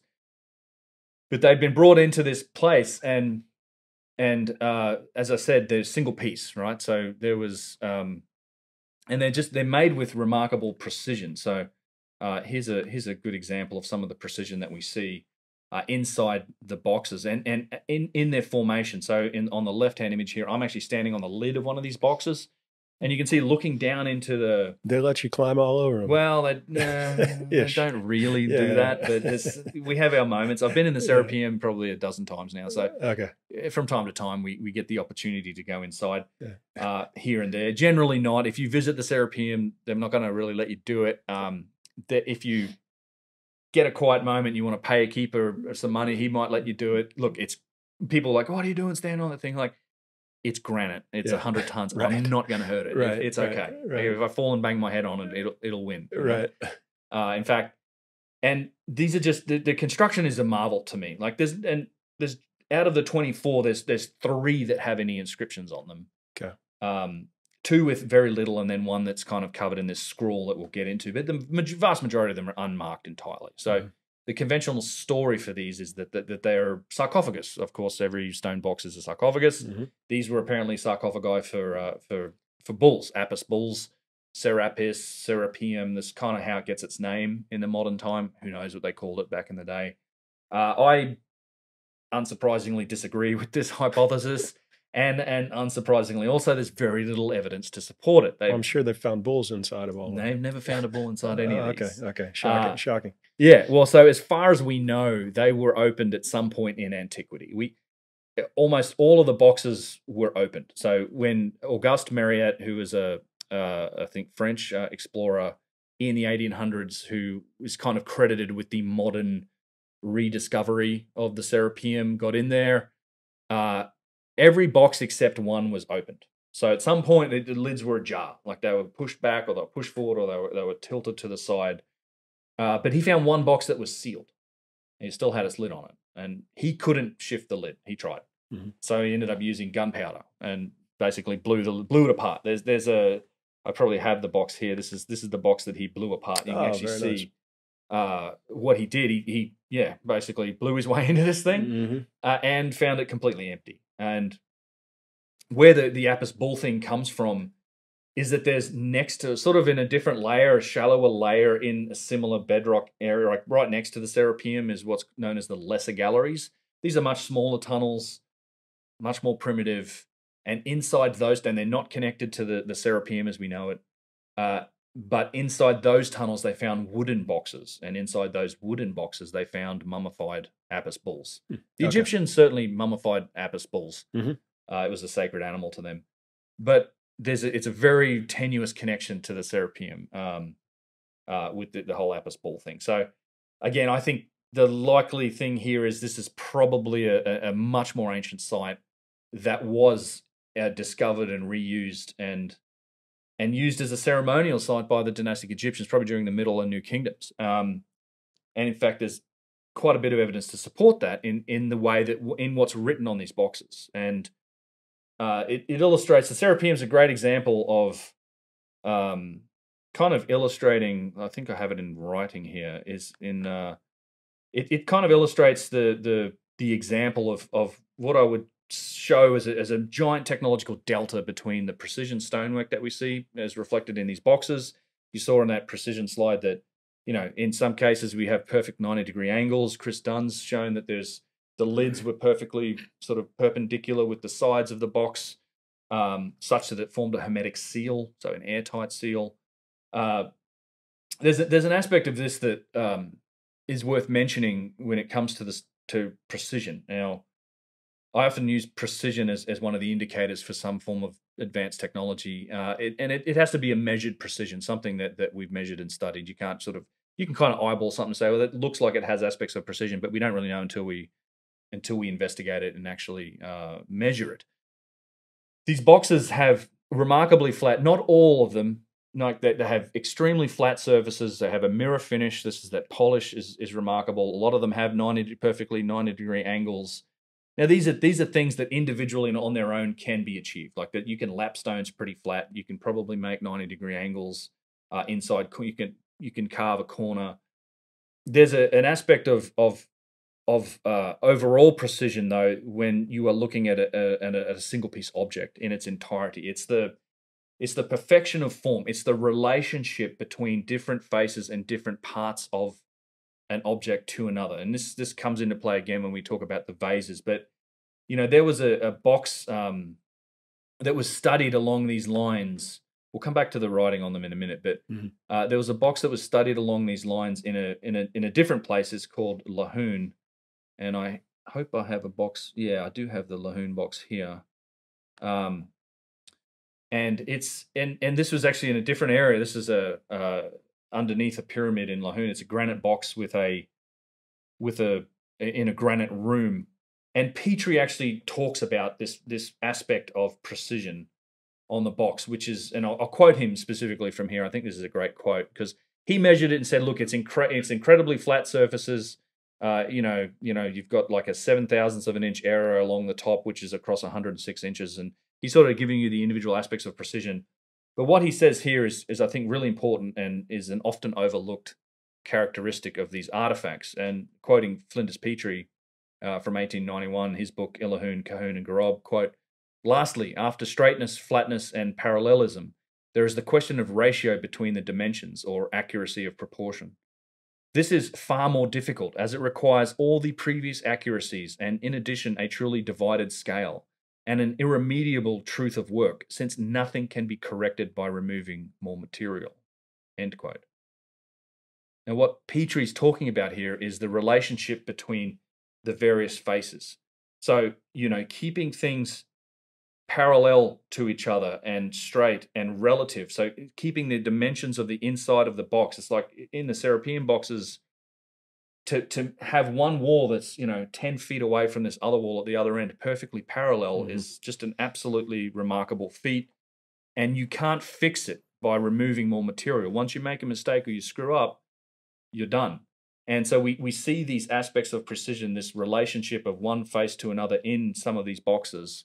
We certainly see it in this one, and we see it in some other objects like vases. And as I said, it's a very much overlooked aspect of precision when the naysayers and the skeptics of this concept come out and they say, look, I can make a flat piece of stone by lapping it, or I can take a block of granite and chisel like an inside corner on an outside piece. Like, it's a different story when you're inside a box, I think, with flat surfaces. But you have to evaluate the overall artifact, and you have to meet the challenge presented by the whole artifact, including the most difficult aspects of it, which include these types of things, like the relative precision of faces, the challenges that are presented by a single piece artifact. So, Chris Dunn, when he was studying these boxes, and when he wrote his book about it, and I'll just throw up one of these boxes again. He went to some granite producers and said, "Can we make one?" Now could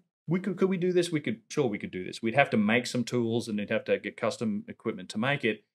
But these granite producers said, well, first of all, the block of granite is going to cost hundreds of thousands of dollars. It's a huge piece of stone. But the way we'd make it is we'd make 5 slabs and bolt it together, right? That's the easiest way to do this, rather than trying to actually, get one block of stone, carve it out and make it perfect. So, this is a tremendous challenge, and not really achievable with simple hand tools.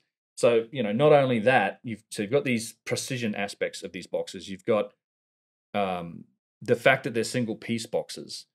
The other huge challenge presented by the Serapeum, the real mystery, one of the real mysteries to me, is the logistical challenge. So not only you've got to move the stone from the quarry, now you've got to shift this thing down into an underground series of labyrinths and tunnels that in some cases with the biggest boxes, you've got like a foot of clearance between the width of the tunnels and the boxes themselves. It's absolutely insane. And the easiest way to do it would be to, well, you instead of it being underground, you excavate, you take the roof off and you lower these things down, then you build a roof on top of it. But that's not what we see here. This is tunneled into bedrock, and above your head is literal bedrock. It's not constructed ceiling. So these things were moved in through this tunnel system and then lowered down into the center of these alcoves that are, probably 6 feet or more deep, into actually grooved slots in the ground. So it's one of the many clues that after studying the Serapeum for many years, I think the attribute that the builders of these boxes were most going for was solidity. out of all of the aspects of stone, which doesn't make a lot of sense if you think this is, well, it's a bull box, right? Mhm. If I'm going to bury a bull in this, I don't need it to be precise. I can color within the lines, basically, more or less. You can just carve it out, you throw your bull in, you put your lid on, away you go. Who cares if there are hairline fractures or cracks in the box? Well, the people that made these things really cared about that. They would go to tremendous effort to make sure that box was solid, like as if it had to resist or deal with some sort of pressure or force. So the boxes are anchored into the floor. They literally have these inset grooves where they would slot them into the centers of these alcoves, which is also belies the theory that, oh, well, they filled the things up with sand and then dug the sand out, and that's how they lowered them down. It's nonsense. They're actually slotted into the ground, into slots in the bedrock, so they fit right in. Then they would build floor tiles around them. But as you can see here, there's like, they're not all straight, right? There's straight where they can be, but there's these weird divots and scoops almost made out of the stone. This isn't an accident. So what they were doing here with these scoop marks on these boxes is they're removing cracks. And where do you see that? So you see the scoop marks on top here? Oh, sure, yep. And even this big scoop mark on the side. Okay. So they would facet these boxes. There's plenty of examples of faceted boxes here. This is a good one. Shows you the faceting, kind of like a gemstone cut, where they would do, if they could, they would cut things and have these beautiful facets and straight planes, both on the sides and on the lid. And they're beautiful stone. I mean, and literally it's covered in dust these days, but these things reflect light, which is insane. Granite doesn't do that naturally. You have to, kitchen counters and things, we polish those things really hard to get them that shiny. So the polishing's a whole other thing. But those scoop marks, in fact, you can see a couple. There's a little one on the lid here. There's a little bit cut out of the edge here. And that one we saw earlier, it has scoops in it. They were removing cracks, right? So okay. Where there was a crack, it's like emptying the crack out. So imagine there's a crack in the stone. It's kind of like the same way we do it in aircraft maintenance and things like that, where you try to stop the crack from spreading. You either drill a hole in it, or so what they would do with the stone is they would scoop it out. They would literally empty the crack out so it couldn't continue. Now, who cares if this is literally a single-use box for a bull? Who cares if it's got a crack in it? Right. So what's your thoughts? I mean, if this is significantly older than what we believe it to be today, what could they have been, why would they have gone through that level of work to create these things? What could they have been used for? Well, at that point, I would say that I think they were functional. That's probably the best answer I can give. It frustrates and it's just pure speculation, of course. Well, no. I think there's evidence to suggest they were functional in terms of because there's a relationship between precision and function. There's a couple different lines of evidence for this. One is, you don't develop the ability, precision. It's a strange term. Everyone hears about it. Oh, I've got a precision shaver or a razor or whatever, this, that, and the other thing. We use it a lot, but there is a definitive relationship between precision and function. Precision costs money and resources to develop, right? Precision in the modern world started with the pursuit of trying to make naval cannons shoot straighter, because normally you would cast a cannon, and then while it's hot, they'd fire a cannonball out of it and go, well, we hope that is going to fire straight from now on. So it turns out if you actually cast the thing and then you carve out a barrel and you make that barrel nice and straight, you get better accuracy.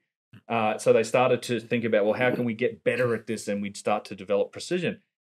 We developed precision because we wanted to create chronometers and timepieces and watches. And then it's developed over time to the point where we have, 7 Newton meter processors to make, custom integrated circuits and ASICs and stuff like that.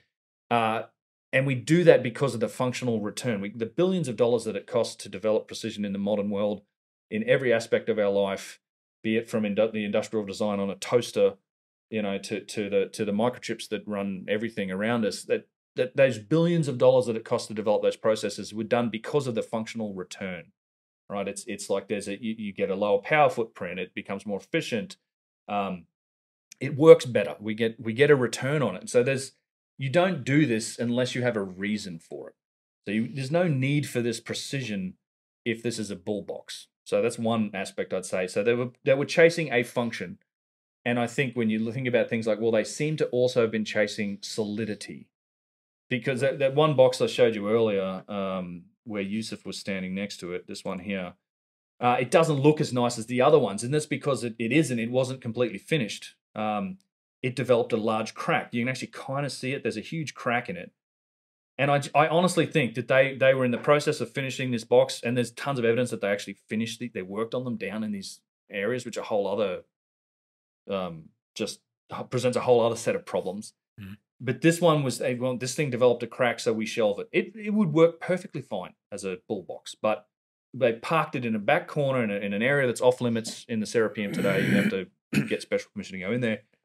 But they parked it because it had a crack. So that's another indication to me that they were looking for these boxes to do something, to withstand some force, vibration. So who knows what? And then when you get into what that thing could be, there's any number of speculation. I mean, I have had the chance to read Chris Dunn's new book, the Tesla, the Giza Connection. A wonderful book. It's coming out early next year, I think. And he does some fantastic speculation on the Serapeum about what that might be. But once you say that, it just becomes speculation at that point. Sure. Like, you could speculate them as being any number of things, but and I think that's where your imagination could take us. I actually think we should be open-minded to those ideas and maybe do some research to see, is there any evidence backing up those possibilities, rather than just saying, well, no, they're all ceremonial. They're all done with, pounding stones and grinding, and that's it. Like that, I don't like that approach. All I can say is that I don't know what they were for, but it's utterly fascinating. And the last thing that I'll mention about the Serapeum is what I was going to get around to, which was to talk about the fact that this was a reuse site by the Egyptians. So when you look at the boxes that have writing on them, there's 2 or 3, as I said. One of them is this one. This is the most famous one because it has this writing on it, right? This is me and Yusuf, and you can see how the box is inset into the floor. Like there's at least 2 feet of stone going down below our feet here. Giant thing, but it's got this chicken scratch writing all over it. And I love this image. It's cut out from one of my videos, in that if you look on the right-hand side, on the corner, you can actually see how that box it's reflecting the light from the hallway. And you see the reflection of the hallway above it, which shows you just how perfectly polished these things were. It's remarkable. And you can see the quality of the stonework. Now, obviously, we know that you could make, the people who made the boxes had the capability to work stone to a remarkable degree. They could make straight lines. They could make flat surfaces. They could make granite shine. Why then is the writing on this box so terrible? You can see this is clearly the result of some guy that's gone at this thing with a hammer and chisel, right? To the point where it's even skipping. There's no straight lines. It's very much you literally see the chisel marks from somebody attacking it with a chisel. And not, this is the result of a different level of technology, a much more primitive one. Yet this is kind of how Egyptology works. It's the writing in many cases is kind of the bedrock of that institution. It's like because we've developed the ability to read hieroglyphs and translate them, we depend on hieroglyphs. If there's hieroglyphs on an object or a site, then the story that it tells and the person that it says had it built, like that's the person's name that's there. That it often is used to say, well, that person therefore either had this thing built or he had the whole site built. And that's also how what's been applied to the Serapeum here, which is kind of interesting when you see stuff like this, because on this same very box it's an empty cartouche. It's an empty Shen ring, right? This is if people are familiar with hieroglyphs, you'll often see the Shen ring, the cartouche, and it's reserved for royalty, right? This is only used in the names of the royalty. And this is an empty one. But if there was the name of a ruler in here, whoever he might be, Ptolemy, someone like this, then we would say that Ptolemy had this built. Ptolemy probably had the whole site built, and then you can see how we construct this picture of history out of that. But it's an empty Shen ring.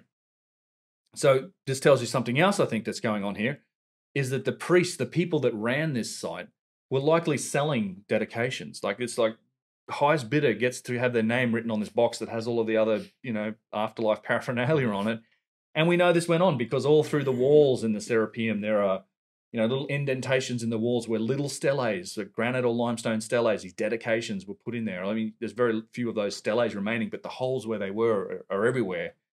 And it's just a lovely example of renovation. There's a bunch of other evidence for renovation on this site too, but yeah, it's very mysterious. It's a wonderful site. It's often overlooked by a lot of the guidebooks, and funnily enough, John Anthony West has says very little about it because he was, you know, a symbologist. He looked at the dynastic Egyptian culture. There's very little writing and things to go on there. So it's like, it's this big site with a few boxes in it and there's very little writing. So there's not a lot of interest to see. But I find the site utterly fascinating.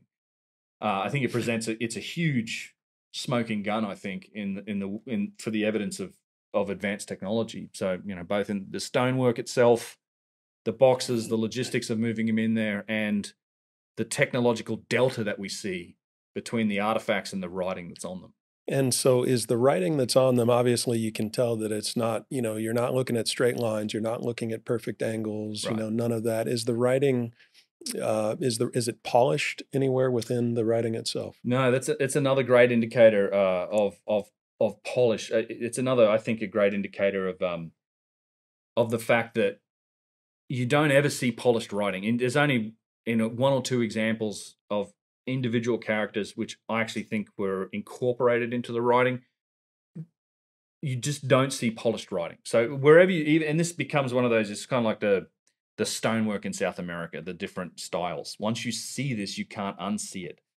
You see it everywhere. So here's some other examples of that. There's I love this statue. It's one of these. It's a Hyksos Sphinx that's in the Cairo Museum, and you can see how the stonework almost uses light to show the rib line, the ribs of the structure made again out of very hard stone. But if you take a close look at the glyphs that are on it, they're crudely carved. They're carved deeply. You can see the hammer and chisel marks. The lines aren't straight, and it's not polished. You see this all over the place. And we know they could polish fine details in stone, right? So this is one of the granodiorite statues from an old kingdom. You look at the upper chest area. It's just wonderful detail. You can even look at the fingernails, the cuticles, the thumb. I mean, even though there's dust in here, this is all polished stone. So the Egyptians had, or whoever built this statue, I should say, had the ability to polish stone. It didn't have to be a flat surface. They could polish the stone. The scoop marks in the Serapeum boxes, extremely difficult thing to polish. They're all perfectly polished. I mean, they're very irregular, but you know, you just don't see it. And here's, you know, for example, here's the writing on the side of one of these statues from the Old Kingdom. It's a bit better quality writing, but you can still see even the lines on that cartouche, they're not straight. Look at the inside of the bird. It's not polished, and you can see the hammer and chisel marks. And if you tour around through the Egyptian Museum, you start to see it everywhere, right? This is one of the well-done lids. I'd say these are great hieroglyphs that are on it, but you can clearly say, I like this shot because it shows you the polish of the stone versus the glyphs itself. So I just think there's a huge technological delta between the writing and the objects. And I think a lot, in fact, nowhere have I seen writing, even the very best writing, and this is the stuff that's on the obelisks and things, it's all achievable with hand tools. Like the writing, and you look closely in the corners of those and you can see the probably flint or beryl chisels. You see the tool marks. I mean, it undoubtedly became a high art form. I mean, it's not all poor quality writing. We know there's great writing, but it's all achievable with hand tools. It doesn't show the same signatures of tool marks and machining, the polishing, the objects, the aspects that I think represent, you know, advanced forms of technology. You don't see that in the writing. So there's a huge technological delta there. And you know, the one last thing I'd say about the writing that I've heard people talk about is like, well, it's a different person doing the writing. Yeah, maybe, but that's not to say that they don't have the same tools, or that it might have even been the same person. It's like that skill. If you can draw or you're good at calligraphy, try doing that in stone, right? It's obviously not the same skill set. We have evidence for how this would work. There's literally artifacts with paint on them. So you'd have the scribe or the artist actually paint. They would draw on the stone, and here's what you got to go carve. And then you get the stone carver, presumably the same guy or from the same class with the same tools that carve the object itself, and he's got to go carve these details. How come there's a gap there? Like, it's the same tools.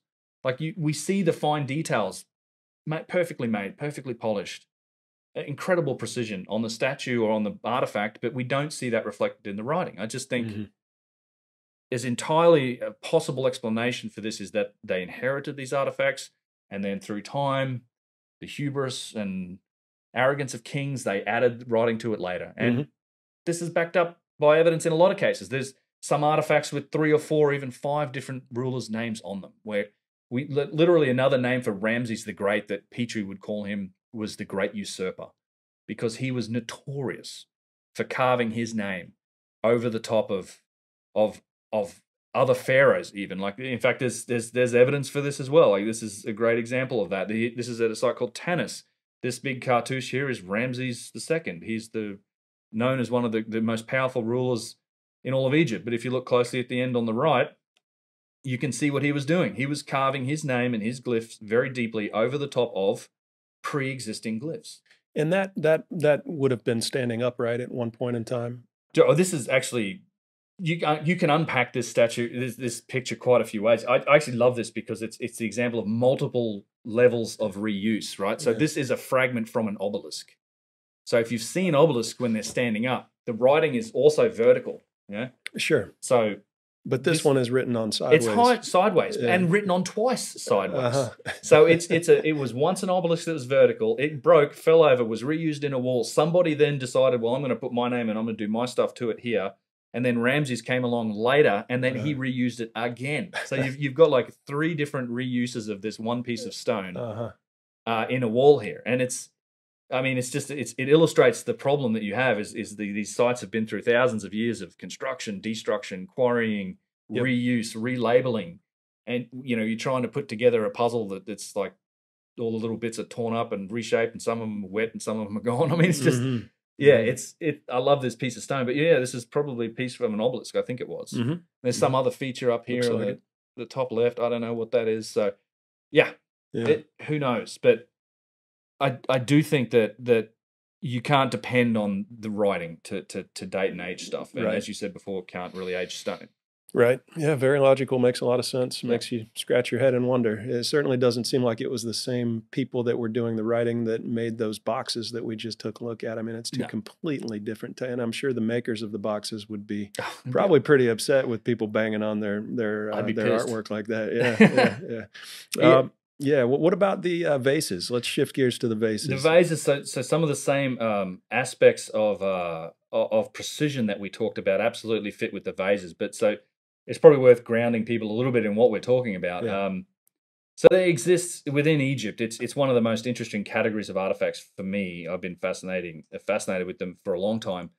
But there exists this category of artifacts in ancient Egypt. It's these hard stone vases. So you have these hard stone objects. They're very large. They get boxes and 100 or even 1,000-ton statues. But they also exist in the very small. And in fact, some of these go down to about the size of your thumb. And some of them, might be yay high off the floor, like that. So they scale up and down. But there's tens of thousands of them. And the interesting thing about the vases is that they're made from, again, these very hard types of stone. Some of them quite exotic, like this one bottom right here is corundum. This is made with very high degree of corundum. There's the famous schist discus here. You have corundum's a 9. Corundum's a 9 on the Mohs scale. So what could carve that? Either diamond or could corundum? Corundum, other beryl and other types of 9s would probably shape it. Extremely difficult material. And the other thing with all of these stone types that I've talked about, the granites, the conglomerates,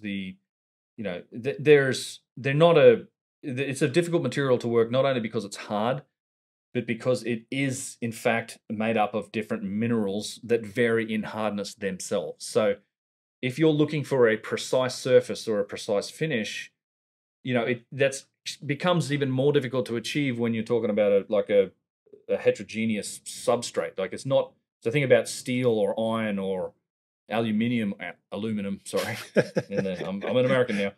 Aluminum. It's a consistent homogeneous substance. Like, it's the same hardness all the way through versus, granite, you've got mica and hornblende and silica and quartz, and they vary in hardness. So it's like the tooltip pressure that you're using, it cuts differently through one material almost on the microscopic level. Then it might just rip a chunk out of quartz or something. So this gets illustrated in these vases. Like, it's an extremely difficult medium to work. So you've got all these exotic types of stone, and there's dozens of different types of stone involved in this, gneiss and schist, and any endless numbers of these types of stone. But they were able to work them down to just incredible degrees of precision. So this is a great example I like to use. Flinders Petrie found an example that was down like 1/40th of an inch thick.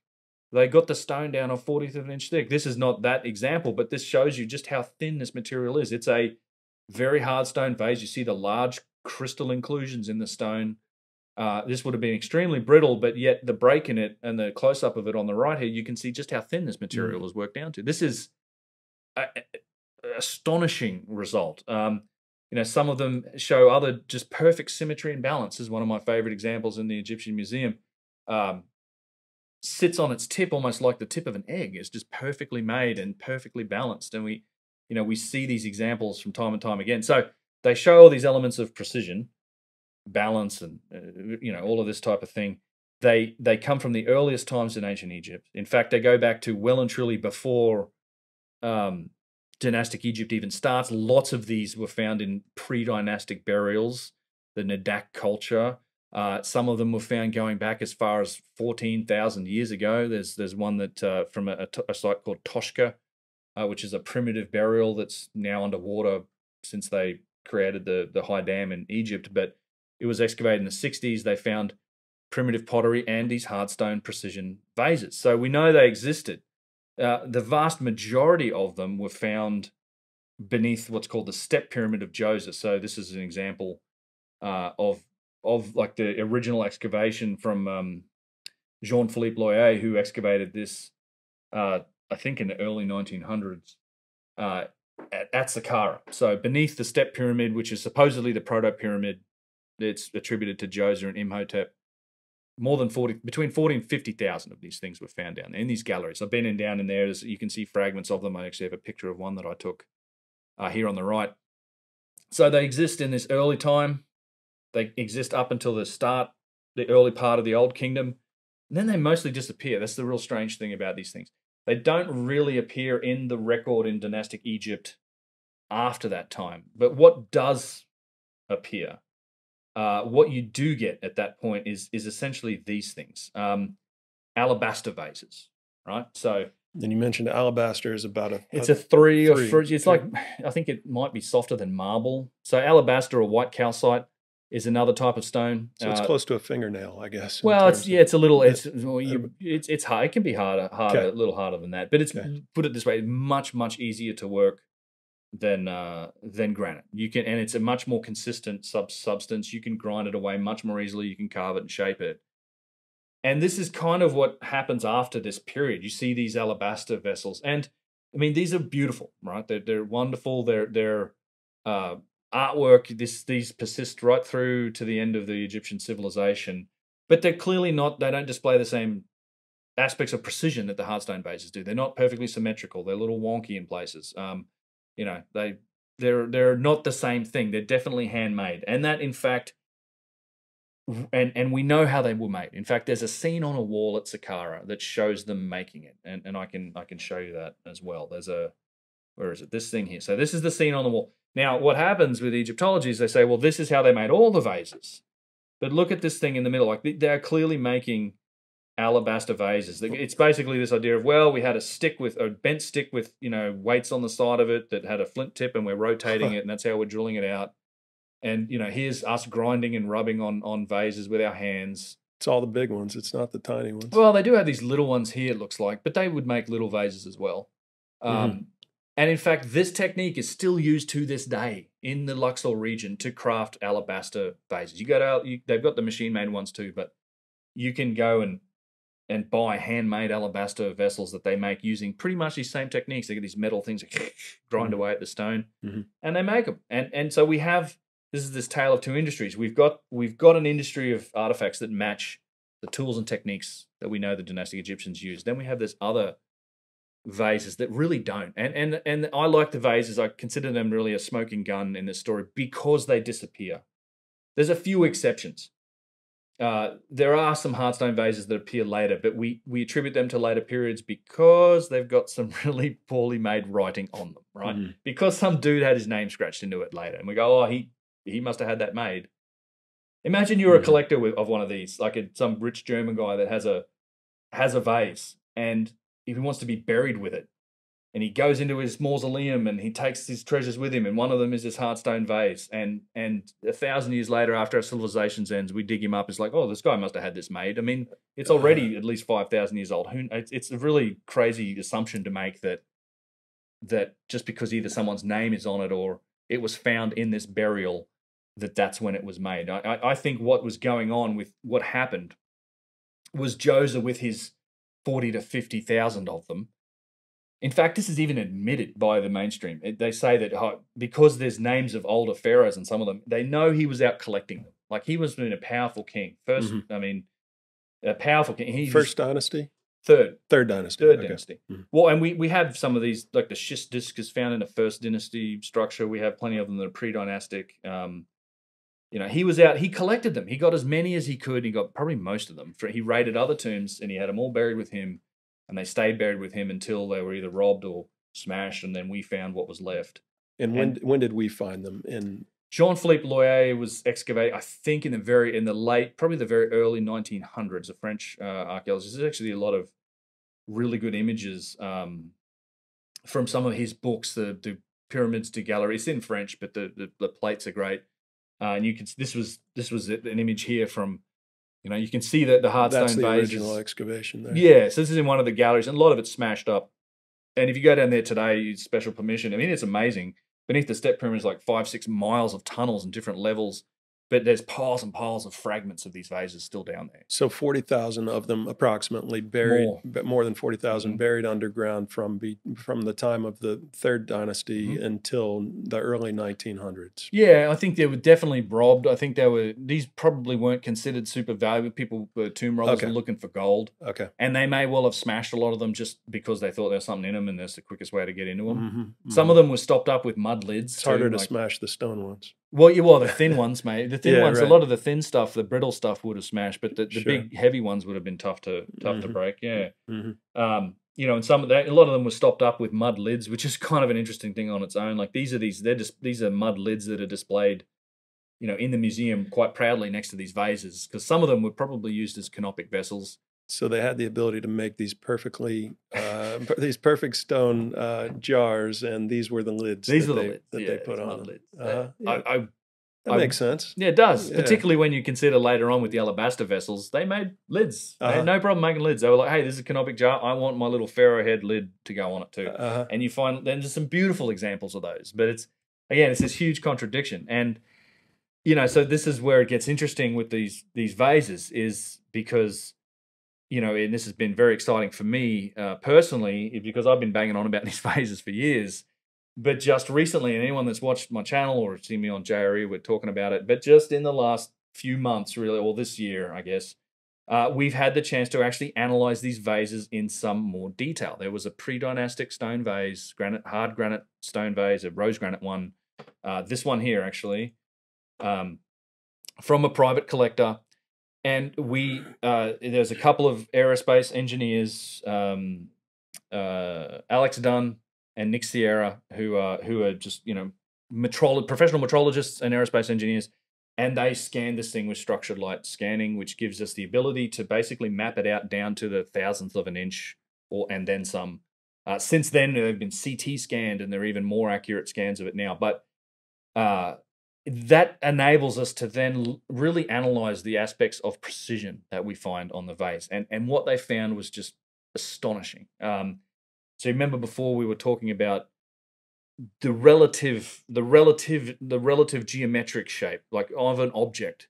So you can measure the vase for like how flat's the top of the lid, you know, like how flat's the bottom, how perfect is how circular is it? We can do those things, and we do, but when it becomes really interesting once you start to look at the relative surfaces, like how perfect is the bottom of the vase relative to the top of the vase, or, you know, how do these shapes match each other on it? So what you have to do, the blaze itself is like oblate. It's you know, it doesn't conform to any specific geometric shape, and so you need a specific geometric shape. I'm talking about things like spheres, cones, cylinders, toroids, things like that, where you can then perform geometry on them. You can determine what's the center line? You know, what angle's the center line at? Where's the center point if it's a sphere? You know, like stuff like that. Like how perpendicular or parallel is this shape to something else? You can do those operations. So what they did was that they scanned the vase. You can see it here. This is like a model of it that is the result of this structured light scanning process. And you map geometric shapes to the vase, right? So so you start basically with the top of the lid, and you can kind of see how this works. And all we're measuring here was like, okay, how flat is the top of the lid? And the way you do this is you match a geometric shape to a part of the vase. So in this case, it's a flat plane, and we're matching it to they're doing like a best fit to the top of the vase. And you could do this with 4 points you can say, well, it matches it in these 4 points, and we can measure the shape there.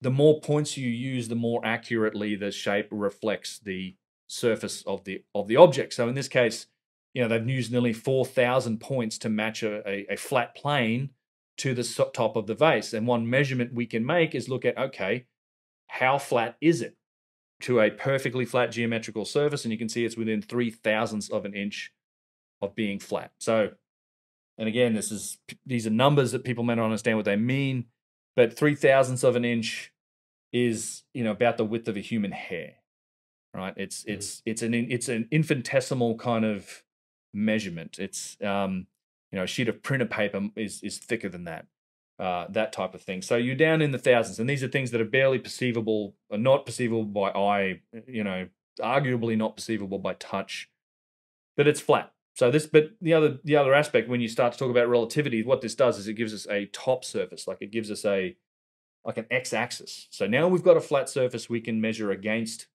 the other parts of the vase, and you can start to speed this up and see where's this go. Okay, so now we're measuring the vase mouth, or like kind of the neck of the vase, if you like, and we're using 10,500 points of measurements to fit a cylinder inside this neck of the vase, right? So with more than 10,000 points of reference, so it's very accurate representation of the neck of the vase. And we can look at things like cylindricity. So how cylindrical is that cylinder that we've stuffed in there? Like how well does it match? Well, it's within 13,000ths of an inch, which is pretty good because this thing's actually old, it's damaged, it's pre-dynastic. It's one of those, it matches, I don't know, half a dozen examples that I've seen of pre-dynastic vases in museums. And now that we've measured that, we can also do something else, because we've got the top surface and we've got a cylinder. We can measure the center line of that cylinder and say, well, how perpendicular is that cylinder, that center line, to the top of the vase? And it's within 1,000th of an inch, right? Wow. So that's kind of crazy. And it sort of gets more and more crazy as we step out from there. So that's precision.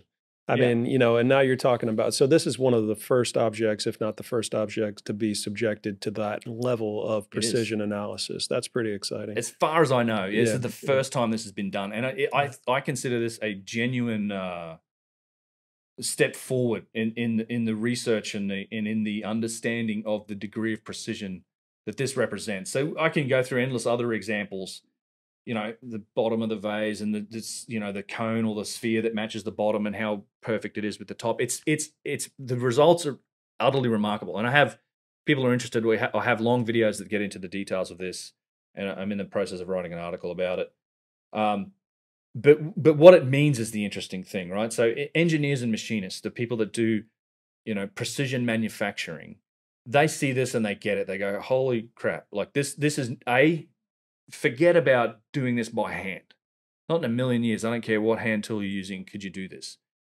You would need probably some of our very best precision lathes, if not 3D mills even, to make this, because there are parts of this vase that are very challenging. The lug handles, right? It's difficult to lathe the lug handle if you're lathing the vase body. How do you explain the lug handles, which also display similar elements of precision? By the way, how do you explain the lug handles?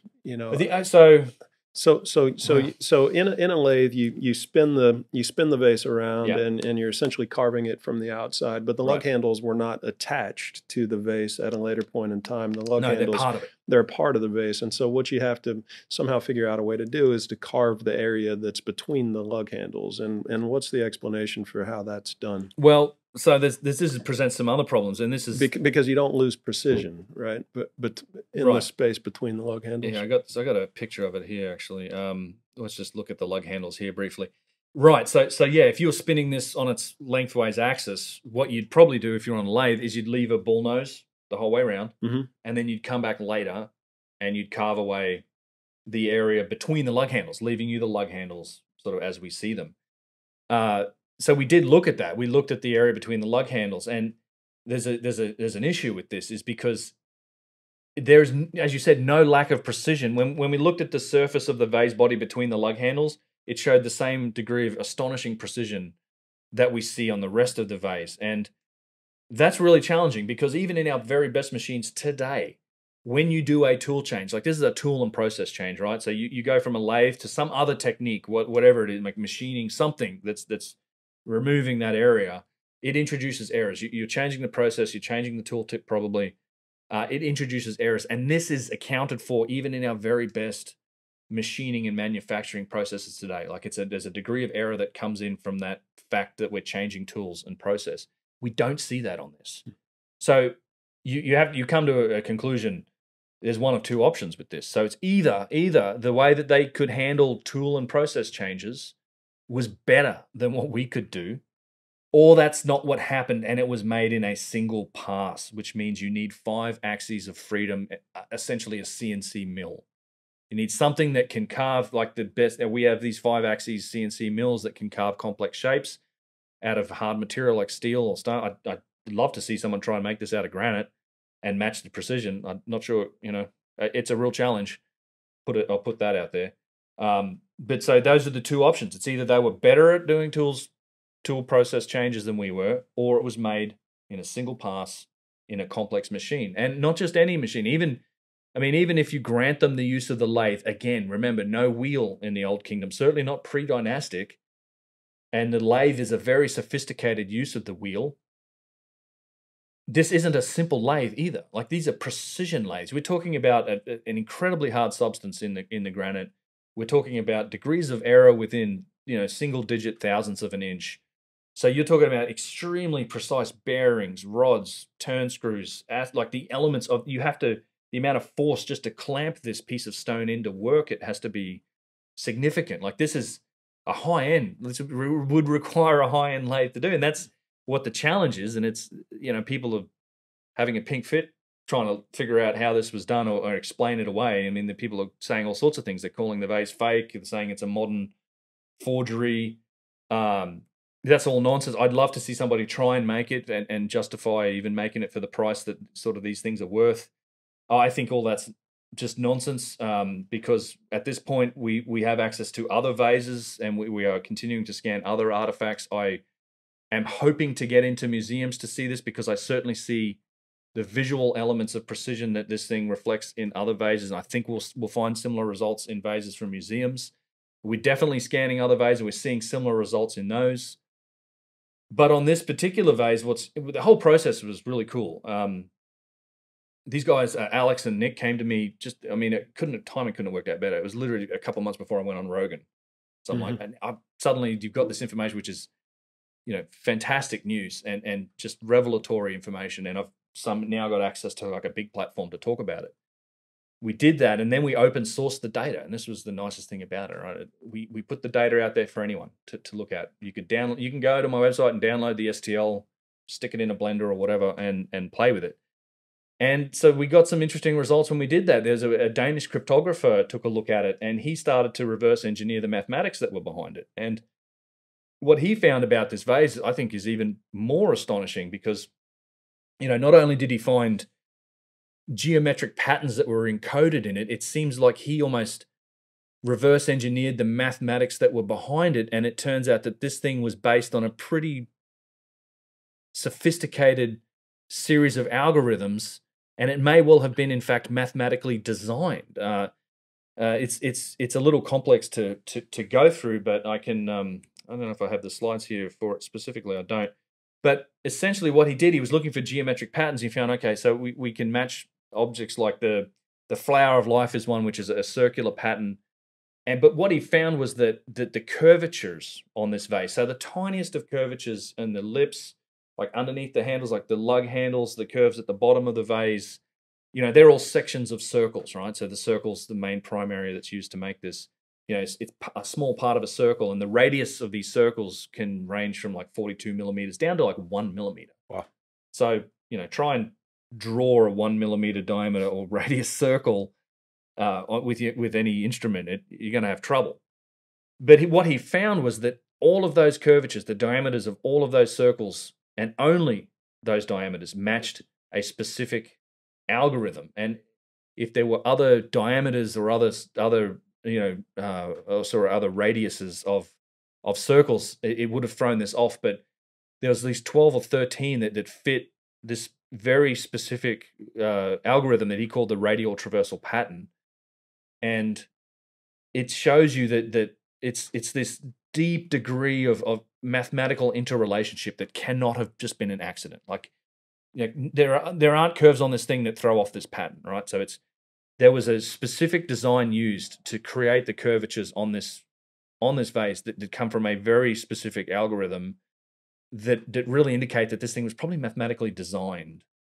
And not only that, I mean, how you go from design to output is a real open question too. So there's all these implications that come from this scan that take us to realms that are just so far beyond this idea of this being done by some guy with rubbing on it with rocks and with hand tools. It gets a little crazy, but that's where the evidence is leading. So I genuinely am excited about the vase work, and I can't wait to. There's more analysis happening. There's more vases being looked at. We're in the midst of trying to put together proposals for museums. We've had some interest and at least had some dialogue with some museums. Generally, Egyptologists aren't interested in crazy YouTubers and engineers, but I would love to think that we could actually convince them to let us scan some of these artifacts, the ones that have I guess you documented provenance from specific sites. I mean, that's why they're in museums. There are lots of these things in private collections around the world. That's the nature of the antiquities market. But there's also lots of stuff in museums, and we'd love to be able to get in there. It's non-destructive. It won't hurt. It's, if anything, we're providing a digital preservation of the artifact. You have an extremely accurate digital representation of this artifact that's going to persist as long as there's medium to store the data on. Whatever happens to the artifact. So yeah, I'm really hopeful on this. And I think it's really stuck in the craw of a lot of the critics of this movement. And they're not particularly happy about this, the evidence that's coming out in relationship to these vases. But I couldn't be more excited about it. I think it's wonderful. It is. It's very exciting. It's overwhelming evidence, for something greater than flint chisels and pounding stones for sure. Yeah, when I saw you on Joe Rogan, back in, I guess it was January, and you were talking about these vases. Just full disclosure for the audience, I went out and got a couple of them, and it's one of those things where if you look at them and you go online and you try to find them, they're varying degrees of sophistication for sure. There's some that look like they're extremely precise, and some that look like they're not quite as precise. With For sure. so they come in different shapes and sizes, but yeah, I don't know if there is. I'll have to. I know you haven't seen mine yet. I sent you a picture, but yeah, you'll have to see if that could be something that you might want to scan at some point in the future too. We'll work on. We'll see if we want to do that. It'd be epic. Yeah, I'd love to see them. And you make a good point, and I want to be clear about this too. Is that yeah, they're not all like this. Like the Egyptian, there's clearly the Egyptians didn't just make alabaster ones either. They were able to, as again, flint will work granite. There's definitely vases that were made by hand, but there's absolutely a category of these things that can't really have been achieved that way. At least nobody's proven that they can, not even close. So it's a tale of two industries. It is the tale of two industries, yeah. And we see that we've looked at it kind of. We didn't really look at the examples of other boxes before, but those certainly exist. We see it in columns, we see it in vases, we see it in statues, we see it in boxes, we see it in slabs. You even see it in pyramids, which we mentioned earlier. So, yeah, I think the vases to me though for the ancient technology side of things is I just think they're the smoking gun. Just because these hard stone precision examples don't really exist afterwards, and certainly not to the degree that these ones do. They got very good at it, and other cultures were able to shape hard stone, and certainly once we got mechanized, we could do it. But yeah, the fact that these are so old and so mysterious, and in such volume that we find from very early on, I think they're very difficult to explain within the context of the orthodox story of history, and that's they're fascinating to me, and I genuinely hope that I don't want to bash any museum creator. Like I'm genuinely would like to see. I think this is an opportunity to learn more about their manufacture wherever the evidence leads. Right? It's not. I'm not. I can speculate. I'm a crazy YouTuber. I don't have it. I'm not writing textbooks or anything. Sure. But I genuinely think that I'd like to think that we have museums and people that have access to these things that would be open-minded enough to at least see where the evidence leads. Right. And leave you don't have to speculate, but we can measure them. Like we can define some of these aspects and say, well, this is what we found, and hey, here's a beautiful sort of digital model that you could maybe put out to the world. It's just all good. I love the idea, and particularly just the open source nature of this investigation was very inspiring for me. The fact that so many people became interested in it. I had thousands of comments and so many people that were looking at the model, and people have sent me printed vases. There's, like it's amazing what's happened as a result of putting this data out there. Yeah. And I only hope that we can continue. So fascinating. Yeah, it's great. That's great. Yeah, and it's it's just so interesting to compare the results and to have that level of technology looking at these artifacts and to see the precision on them and compare that with the toolbox, with the ancient toolbox of the ancient Egyptians, and it's it's absolutely amazing. This could be a major step forward for you in your ability to kind of push your theory forward about ancient civilization and have that become more of a a question, at least to talk about, a viable sort of a theory, and so it's got to be a critical part of your work, and it would come down to, I guess, additional scans for sure. You would want to scan additional artifacts, and 100%. And then the provenance. You want to make sure that and that's why you're talking about museums, so that you're approaching the artifacts that either have great provenance or that that have unquestionable provenance, that have been in museums, and so it's a really fun and exciting project. And when I heard you talking about it on Rogan, back in January, I was like, oh my God, wow, that's got to be the coolest thing that's happening right now. Well, get involved. It's great. Yeah, for sure. Excellent. Sure. Yeah. Well, and that's the thing. Yeah, I mean, the most criticism I've heard levied at this is I typically call it like these weak cries of providence. It's I generally look. There's certainly other vases that are being looked at that have much more documented providence than the initial vase that we looked at. I don't actually think it's an issue at all for this vase, because I don't think I want to see somebody make one. Try and make it. If you think it's a fake, then let's see it made. Right. And good luck getting the money spent to how many tools you're going to burn through trying to get to this level of precision. Mm-hmm. Like, don't make it something that's close. Match it. Like, that's, figure out and work it out, design it mathematically. All the incredible aspects that have come out of the study of this vase.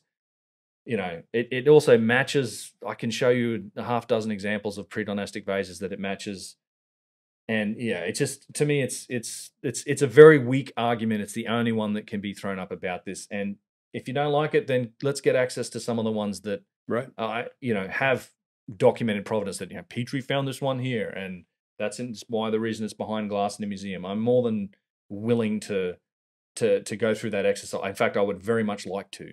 Mm-hmm. And we are proceeding as best we can. We are using, like I said, some of the additional artifacts that we're looking at certainly have better provenance, and I would hope that we'll get to the ones that have established provenance. But as you said, I also think this scanning technique, it's like, I've always say we should be applying ourselves as best we can with all of our technology to solving some of these questions. So I'd love to see this done on, larger objects, boxes, statues, hedjets, faces, crowns. I think we could learn so much from the ability to really accurately digitize this stuff. For example, we talked about the drill cores and drill holes earlier. Like, that's a great subject and something that we could we could further analyze with the use of high-end digital scans. I've been lucky enough that we've been able to get some photogrammatical scans that, while not probably to the same degree of accuracy that you'll get with, like CT or structured light scanning, give us enough accuracy, I think, where we can start to learn more about some of the drill holes in Egypt. We've had that done recently, so I think there's endless applications for this. And do you have an image of the Ramses head that Christopher Dunn worked on? I do. That's a fascinating image that he overlaid. Yeah, so this is an example of another. I've often talked about these heads. We talked about symmetry, and symmetry being one of the aspects of precision. We see remarkable symmetry, particularly in these statues. So, this is one of the images. This comes from Chris Dunn's book, essentially showing you that you have the same curvatures being used in different places, which is an indication of how it was manufactured. But probably the best example, yes, that I can share is this, again, an image from Chris Dunn's book. Unfortunately, this head is now back up on top of the statue, like 30 feet up in the air. So, okay. What this is, it's a reverse transparency overlay. So they probably saw this work. I think it may have had something to do with it. Yeah, although, to be fair, they've been restoring a lot of these statues. Okay. I'm 50-50 on it, to be honest. They're basically concrete sculpting a lot of the body, and then they're putting back to the pieces that they have, because they don't have all the pieces. Okay. There's no mistaking the ancient bits for the modern bits, but the modern bits for the ancient bits, rather, the perfection of the ancients. But it's nice that they're putting it back together, but in a lot of cases they're making them inaccessible for like detailed study. This thing used to be sitting on the ground here, as you can see. So you see two Chris Dunns on the left and the right? There isn't two Chris Dunns, there's only one. So what you do is you take a photo directly on centerline, you copy the photo, and then you flip it on that vertical axis, right? So you've basically, you're mirror imaging it to the other side. You make both photos 50% transparent, and you overlay them. So what you would get is you would see where the features don't match from left to right. You would see blurriness, you'd see overlaps, and we just don't see it. Like, that's what's remarkable about this, is it's perfectly symmetrical. At least within the boundaries of this test, which is just an astonishing feature to see in a granite artifact this large. You don't see that on humans in general. Humans are not perfectly symmetrical. None of us, in fact. Our left nostril's different to the right one, and eyeballs, and it's not a human feature, and it's this isn't something you see reflected in classical artwork either. I've seen David by Michelangelo. Sure. Damn thing nearly brought me to tears. It's a beautiful sculpture, but it's not symmetrical, and it's magical artwork. But this, to me, is like, not only is David not symmetrical, and yet it's absolutely beautiful, but it's also made out of marble, which is a 3 on the Mohs scale. Yeah, much softer. This is granite, you're saying? This is granite. Yeah, this is rose granite. Yeah, much easier to work marble. You wouldn't. Granite sculptors know this. Like, they don't really often choose to work in mediums like granite. It's tough. It lasts a long time, obviously. But this is a real tough medium. But whoever was making these things seemed to like working in it, or they found it easy. And to me, it kind of represents the most efficient way to make a face. So if you are designing this, again, not just carving it, but designing it, then you could design half the face and just mirror image it, and boom, there's your other half of the face. And these things are mysterious to me. I genuinely think they're a little bit alien in their appearance, in their perfection, in their symmetry. It's just that Ozymandias poem. It kind of summarizes and captures that to me. But it's remarkable. And it's not just this face that we see this. We see this sort of symmetry and precision in Hedjets. We see it in it's the same face on all of these big statues. Chris Dunn's looked at that in the past. I think there's, an endless number of applications for techniques like scanning to really get to the bottom of this and study these things in more detail. I got to get Chris Dunn on the show too, because you've mentioned him several times. He's done some incredible work. Love obviously. Chris, big inspiration for me. I'm very, very grateful to be able to say I'm friends with him now. Like, I talk to Chris fairly often, but tremendous inspiration for me. He's a big part. I think his books, will be treated as I think they've moved the ballpark. They've moved the whole thing forward since Petrie. Like, he's a modern successor to Petrie, and I do think his works will be appreciated in time for what they are. They kind of get scoffed at by the mainstream and ignored in general by the mainstream today. But I do think that in the future that they'll be looked at and said, yeah, he was the guy that really moved this whole discussion forward. and made significant discoveries with his work. And he dedicated his life to a lot of it. And he went out on a limb with a lot of his work, but it's fascinating stuff. And I mean, there's nobody more qualified to talk about these types of things, like literally a manufacturing engineer that's been in the game for 50 years. He's looking at it all from an engineering standpoint. Yeah, well, that's what I appreciate about it. Yeah, I mean, he's a manufacturing engineer in the aerospace industry, and if you want a detailed study of things like the saw cuts, the tube drills, the statues, I mean, go buy Chris's books. I use a lot of his information in my videos and credit him for it, and I've also interviewed him on my channel. Yeah, it's wonderful work. Yeah, he's been a huge inspiration for this. I think, I wouldn't be doing what I'm doing now without him. Yep. The Hedjets or headdresses. Hedjets are there too. Yeah. What? Yeah. So Hedjets are the crowns. There's two types. In fact, this shows you both the Hedjet right here and the Pashent in the rear. These are actually complex curved geometries. They have these compound curved surfaces. Again, these are all images from Chris Dunn's book. They're perfectly symmetrical when you're front on from left to right. Here's another reverse transparency on center. But obviously these things that kind of like they go backwards as well. So they're symmetrical from one axis or one perspective, but they're compound curved surfaces. So the curvatures change as they move up there, and then they reverse on themselves in some cases. And these would have been made out of one solid block. Oh, granite. Totally. Yeah. The whole statue would have been made out of them. Today they're all cut up into different pieces, but I mean, these are marvels of engineering. It's a very complex pattern. If you and at Luxor, you can still run your hand over a few of them, and they're just immaculate. Like they're perfectly polished and smooth. You can't sense any deviations or waviness in the stone. I mean, you see the same thing in the curved surfaces of the cornice blocks that you find at Giza. These perfectly polished and consistent curvatures. Like, it's machine made. It's not. I don't have any other explanation for it. These are machine made. They're designed and then machine made. Something that's guiding the cutting tool that's extremely precise and consistent and adhering to a particular pattern. I don't have any other, explanation for it. You can't do it any other way as far as I'm concerned. Like, yeah, these Hedjets are. And have we found examples? Remarkable. Have we recovered Hedjets? Have we found examples of those from the Egyptian time period that they actually did wear these things during that time period? Don't know. I don't think so. I mean, certainly they're depicted. I know we found some crowns and jewelry. I'm honestly not that up to date on the jewelry side of things. Okay. I often skip like the Tutankhamun or Tanis exhibits in the museum where they have all the jewelry. They're cool. I've been in there before, but I actually don't know if we found replicas of these that not attached to the giant statues. They're just utterly amazing. I don't know what else to say about them. I mean, it's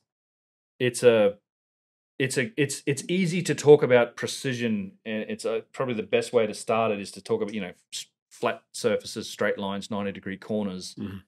But in a lot of ways, these compound curved surfaces are another degree of precision that's even more sophisticated, because to get that accurate and to keep it consistent, and where it's not it's symmetrical sort of when you're front on, but it's actually leaning back, when you're on the side. I mean, keeping all that consistent and implementing precision in a three-dimensional object like a statue head or a Hedjet is utterly remarkable, and probably far more difficult than making a flat surface or a 90-degree corner in stone. Yep. If there was a civilization, if there was a group of people, likely would have extended past that period. We talked a little bit about past that area. We talked a little bit about South America.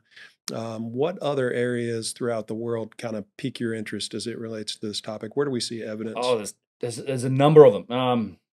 I mean, one of the big ones for me is Turkey. Baalbek in Lebanon, Easter Island, China. I mean, they're all over the place. There's a lot of places that I had the chance to visit Turkey for the first time this year, and I'm getting to Baalbek in Lebanon next year for the first time. Super excited about Baalbek. But you see this type of work. It depends on, what flavor of it you're looking for. But I mean, if you're talking about megalithic architecture, that's Turkey, right? That's Baalbek, where you've got those massive stones. Yeah, I mean, Italy and Rome, and you also have some remnants. I think there's evidence for it in places like Italy and Greece as well. But you also have a much more defined, I think, culture that built on top of that stuff. And I think that's exactly what we're looking at it in Baalbek, which is in Lebanon. It's attributed as a Roman temple today, Temple of Bacchus, Temple of Jupiter, multiple temples on this site known as Baalbek. But it has a layer to it, like an older layer that's almost like this giant megalithic pedestal that upon which the Romans then built their pedestal and their temple. Like the Romans would always build their temples on a pedestal. But if they built Baalbek, then they built a pedestal, then a temple. It'd be the only case of a double, but that's not what happened. In fact, the bottom sort of platform, I'd call it, or pedestal, they probably found this and said, this would be a perfect place to build our temple. Because so the mainstream theory is that the Romans did it all. Romans did all of Baalbek. Yeah, okay. I mean, but you mean there's the famous trilithon that's in that big U-shaped sort of wall and pedestal this provides the platform for what is the Roman construction on top. Do you have a picture of that? The trilithon, I might, yes. It's where is large? I think huge objects here would probably be the huge object. I might not have the actual trilithon, but I have I do have the quarry here. There's a dude standing in there. So these are a little bigger, but the stones in the trilithon, there's 3 of them. They're about 900 tons each. They're lifted up off the ground. They're perfectly, can't fit a razor blade between them, kind of thing. And then about a mile or so away is the quarry at Baalbek, and this is what we're looking at here. And in fact, that's a quarry. That's the quarry. It's about a mile or so, a little bit more maybe, distant from the site. For the longest time, they thought there was just the one stone here. The one on the right is called the Stone of the South or the Stone of the Pregnant Woman. Something like 1,500 tons. This thing. Wow. And then 3 million pounds. Yeah. And wow. then they excavated, they dug down, and you know what they found? More of them beneath it. You can actually see maybe 1, maybe 2 more beneath that stone. So almost like they stacked them up. The one on the bottom's even bigger. I think it's closer to 2,000 tons. And these are limestone; they're not granite. But regardless, I mean, these are gigantic pieces of stone. There's, the Romans would have known about the top one. I doubt they had any clue the ones on the bottom existed. They probably weren't likely moving them at all either. And do we see any other evidence for the Romans using stones that are that size anywhere else? Nowhere else in the world. No, nothing like that order of magnitude. They made some big stuff. I mean, so the columns of the Pantheon might be 60, 70 tons, or maybe that in that realm. They might have done some things in that realm. They certainly took obelisks from Egypt and stood them up. But nothing in the 1,000-ton like single piece stone. The Romans were using cement essentially, right? Roman cement, ancient cement, and that's what they did. All the major structures within Rome. Mostly, yeah, and they'd use a lot of marble. They would stack. Sure. I mean, Greeks and Romans both typically would build columns from, stacked rounds of marble, right, and things like that. But they also did do single piece granite columns, but it's just nothing. They don't show anywhere near the same sophistication or precision that the ancient Egyptian stuff does. So outside of a few structures that may be 50 or 60 tons that the Romans might have built, single blocks that were 50 or 60 tons, like we jumped from 50 or 60 tons to 1,500 tons. Right. Pretty much. Yeah, I can't be definitive about that. I honestly haven't looked into it that hard with the Romans and Greeks in terms of single piece artifacts. Mm-hmm. But nothing comes to my mind that's in that realm of even 400 tons. I mean, I do the whole logistical aspect of moving extremely heavy loads is another vector that I look at. So machining, tool marks, precision, and then logistical issues is the other aspect that I look at when it comes to I think you need technology to do this. And I kind of draw the line at the 200 to 300 ton range. I think it's possible to move using primitive methods, 100. It's been demonstrated you could do 100, couple hundred tons even. Flat level ground. There's ways to do it, but I think moving stuff down underground into the Serapeum tunnels at 100 tons, it's probably needs a different explanation. And then certainly once you get to the 400 tons, 500, 1,000 tons, mm-hmm. That's a whole other world of logistical challenges, like material failure. How many cranes would it take to lift? Well, we probably have cranes that could do that, or a couple of. I mean, the biggest cranes I'm sure could do it, but you'd probably need a couple of the land-based ones that you could maybe drive in there to lift something like that, maybe even more. I mean, it's a not insignificant load. I've had a lot of comments from people that work in that industry, like, yeah, that's nuts if you think you can do it any other way. I mean, like I said, it's not like a linear. The difficulty of moving the load isn't like a linear increase with the mass. It's Right. the difficulty gets like logarithmic or exponential, or whatever. It's material failure. Like, remember, the Egyptians weren't using steel. Like, certainly the later Romans were using force multipliers. They pulleys and capstans and techniques like that. As far as we know, the dynastic Egyptians used none of that. They had no pulleys, no capstans, human horsepower. They used levers, wooden levers. They used sleds. Even in the early days, they didn't even use wheels, and they would just had humans and ropes and horsepower. Like, you're stretching credulity if you're suggesting these guys were capable of moving 400-ton, let alone 1,000 or 1,200-ton loads. I mean, the unfinished obelisk at Aswan's 1,200 tons, and you had to lift that thing up out of the quarry, move it over rocky ground, somehow get it to wherever it's got to go. It's place it perfectly. Not happening. Yeah, it's not happening. So I think that's a big indicator. You see these huge objects like this in in Baalbek. There's a few other theorized ones around the place, but yeah, the logistical challenges of Baalbek. These are probably the biggest. I think these are the biggest quarried stones in the world, and I can't wait to see them when I get there next year. Mm-hmm. Cool. Yeah, and then in Turkey, is there any other? Well, I guess you've got Göbekli Tepe. Well, Turkey is interesting. There are sites that match the sort of megalithic nature. There's a few.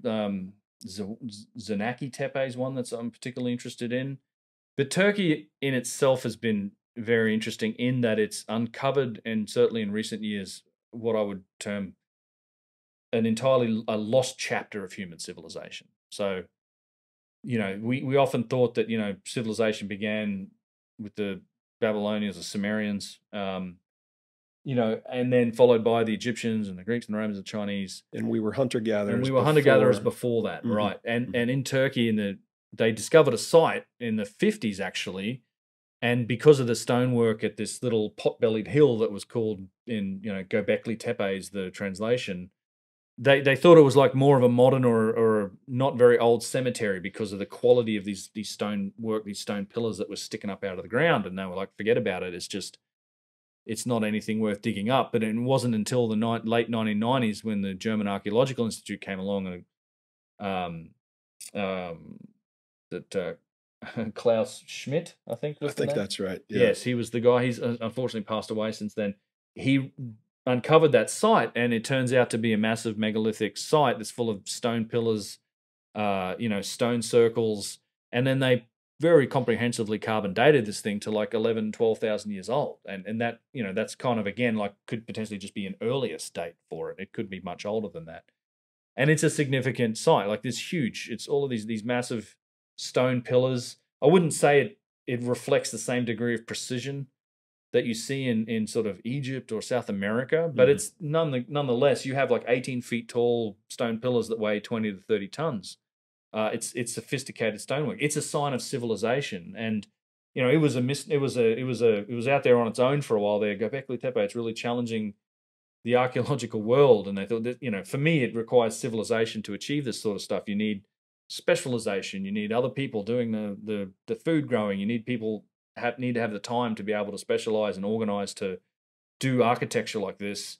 And it's a large site.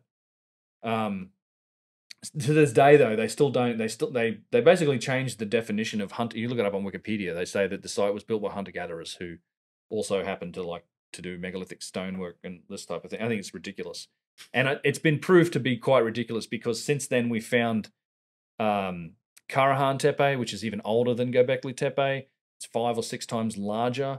Some extremely interesting stonework on that site, and then there's in the last just few years alone, we've found now 40 to 80 other sites in this region of southeastern Turkey. Wow. These just like, it's civilization, man. That there was a different climate. We know that the climate changed back then. It was an environment that could have supported a large population, and evidently there was cities and there were structures and it was a culture that we just know nothing about. And I draw a comparison to like the Amazon, like as a result of deforestation. We've found the remnants of massive earthworks and, you know, cities the size of London in like the 1800s in the Amazon that we just like, we have no clue other than a few rumors, a lost city of Z and, you know, the manuscript 512 and some of these other really interesting stories about, you know, potential cities in the Amazon.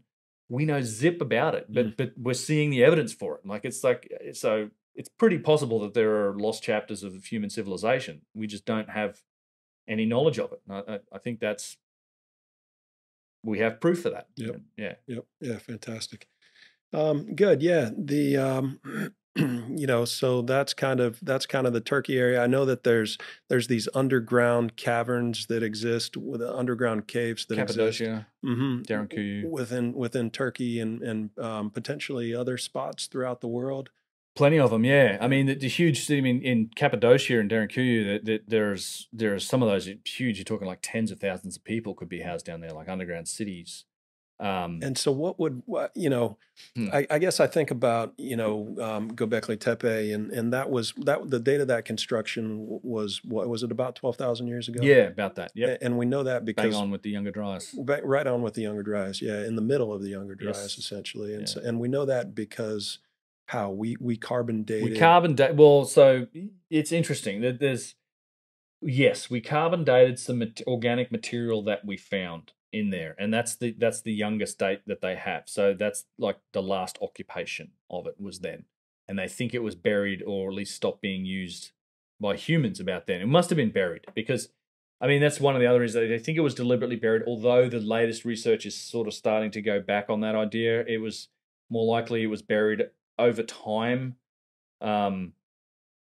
Yeah, there's still some debate and active research happening in this space, but the dating is bang on, like the carbon dating. And now what's interesting is it's this tale of two industries thing again, right? It's you know, I don't know if I have I probably do have some images of Göbekli Tepe here, so it's other vectors, I think. Let's see. Yeah, hopefully it's here. Yeah, so Göbekli Tepe, let's see. You have in fact this image probably covers it because it's probably the only one I have on this computer right now. Yeah, so what you have, and it's kind of this image of the vulture stone here. What you have is these different phases. So you see this one particular stone. This is indicative of a lot of the central pillars in these stone circles. You have these intricately carved large stone pillars. This isn't a particularly big one, although the iconography on it's very interesting. But they're surrounded by these walls. You see this wall, it's like this is even the wall's kind of built, it's built around the stone. Sure. You see just behind it and up to the top left. You have these walls of loose stone blocks, right? It's like you have these beautiful, and they would go down to the bedrock and that would all be flat, and they would have these things inset into the ground, these giant pillars. And then you have these really rough stone walls that kind of encompass them. A lot of times they're encompassing the stone. They're encompassing, like supporting the stone. They're even covering up artwork. And in some places, you actually have pieces of broken pillars that are in the walls where they've made the walls from local stones and these pieces of broken pillars. To me, that's indicative. I think you could be definitely looking at two different phases of construction, Sure, right? sure. The pillars might have been there, then they fell apart or whatever, or the site was abandoned, and then some other culture came along and said, well, this is pretty cool. We're going to restore it and support it as best we can. So the dating, the material that, long story short, the material that they dated the site with came from material in the walls. Okay. Okay. So it could have been a much later phase of occupation and building on the site that correlates to like 11, 12,000 years ago. And we just have no clue when the the first the first building phase there when they made these pillars was, because you have literally have pieces of broken pillars in the walls. Yeah. It's interesting because you have you have this site being covered up on this side of the world about 12,000 years ago ish. And you have Easter Island on the other side of the world that got covered up, right? Those statues used to be fully above ground. We thought for years in our civilization that that it was just the heads, and then we dug down deep. I guess it was this century or the it was this century. This century we dug, and I guess the 20th century. 20th, okay, and we dug down and found those to be about 3 times taller than we had thought that they bodies. were. And so those, I guess the story is that those were also intentionally covered. Is that correct? I'm not sure about the Mo. I couldn't tell you. I mean, if it's a natural sediment, I don't know how long it would take natural sediment to fill it up to that point. Right, I'd say right. that. So Yeah, it's interesting. I think about I think about the theory of Jimmy Corsetti, who I know you know well, and yep.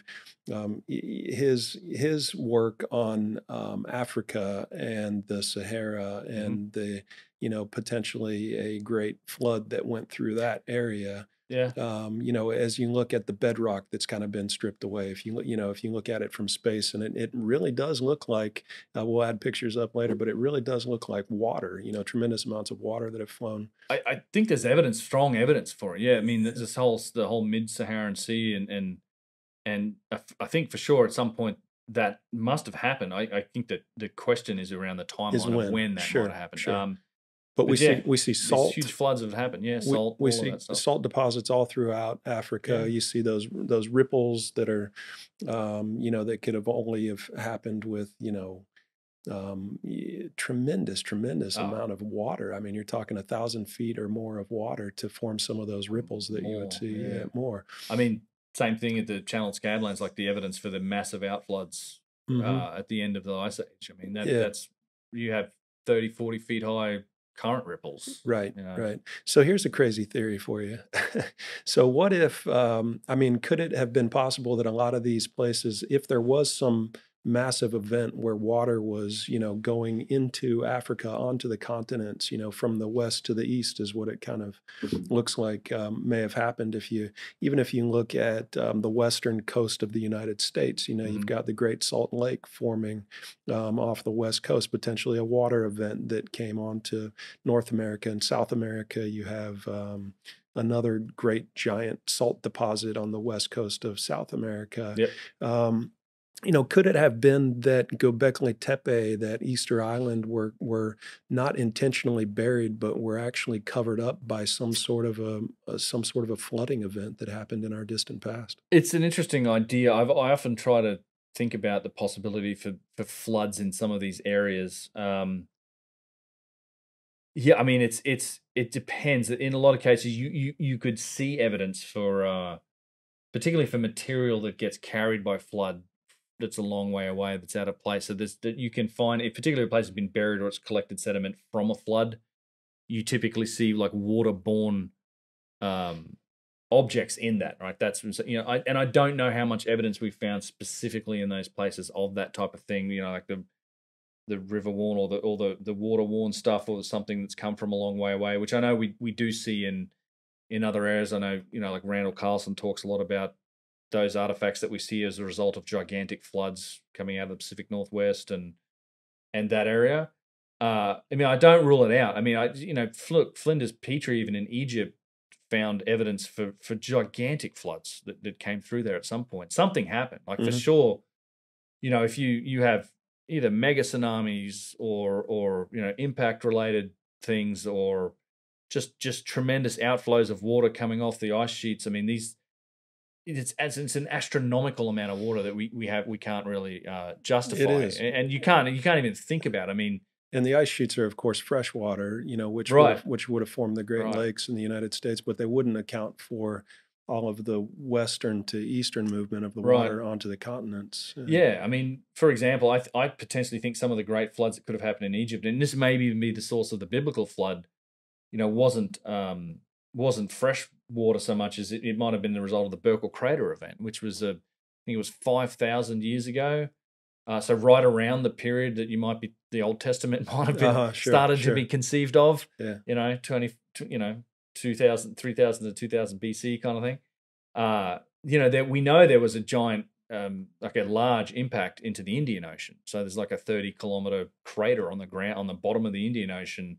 If you look on Google Maps at Western Australia and Madagascar and Africa, you'll see these chevrons and these flow patterns from where Right. these, they're 1,000 feet high. Like these were Hmm. giant waves that washed up inland. But that would have sent a wave up north too through the Persian Gulf right up into that area and would Hmm. have flooded the hell out of it. Like it Yep. might have been, and then there would have been a massive rainout event, perhaps 40 days and 40 nights or something. But Yeah. like, that as a result of all the water getting thrown up into the atmosphere from this massive event, and that event on its own was nothing in comparison to the Younger Dryas. Like, it wasn't even a blip in comparison to the Younger Dryas. Right. But it would have been an extremely traumatic and global event that would have been felt all around the world, and the effects of it would have gone on for years. So, yeah, I mean, I think at the end of the day, we have gotten used to very calm and docile and pleasant conditions here, and that's not the environment that we truly live in on a longer time scale.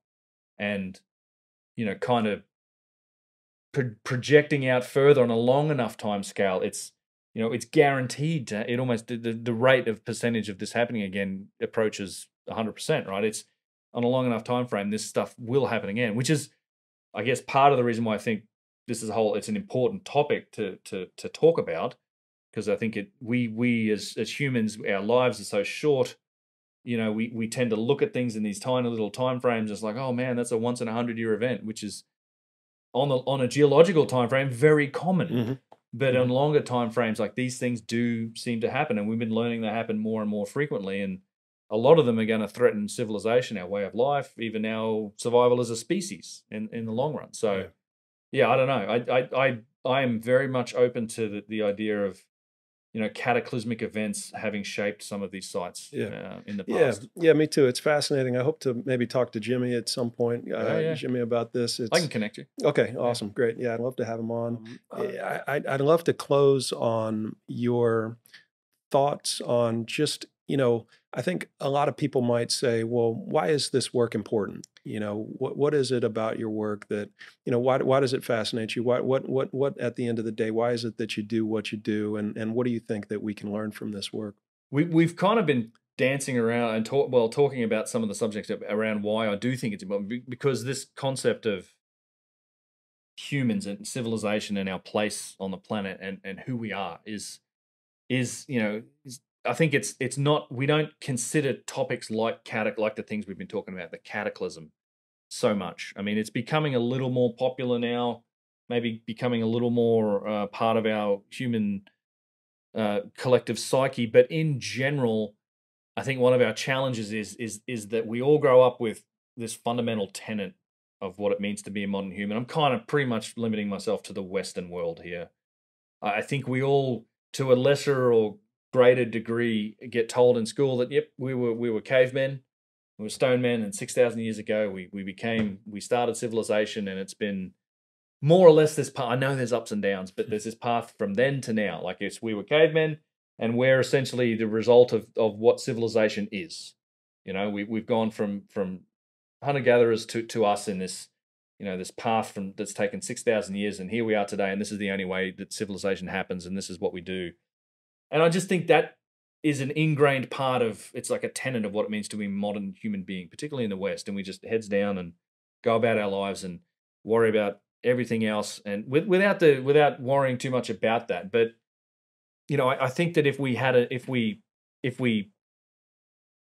could change that, if there was a possibility of understanding that some of the things you were talking about, like, no, actually, we may well have been here before. We may well have gone down that technological path, even I think as different as it probably was to what our civilization is, and we were wiped out. And in fact, and rather than being this linear growth from Stone Age to today, it's this circular or repeating pattern that oscillates between civilization and cataclysm, and it's every time we're rolling the dice whether we survive it or not, and that we're on that same cycle, and that on a long enough time frame we're going to go to the other side of that cycle again.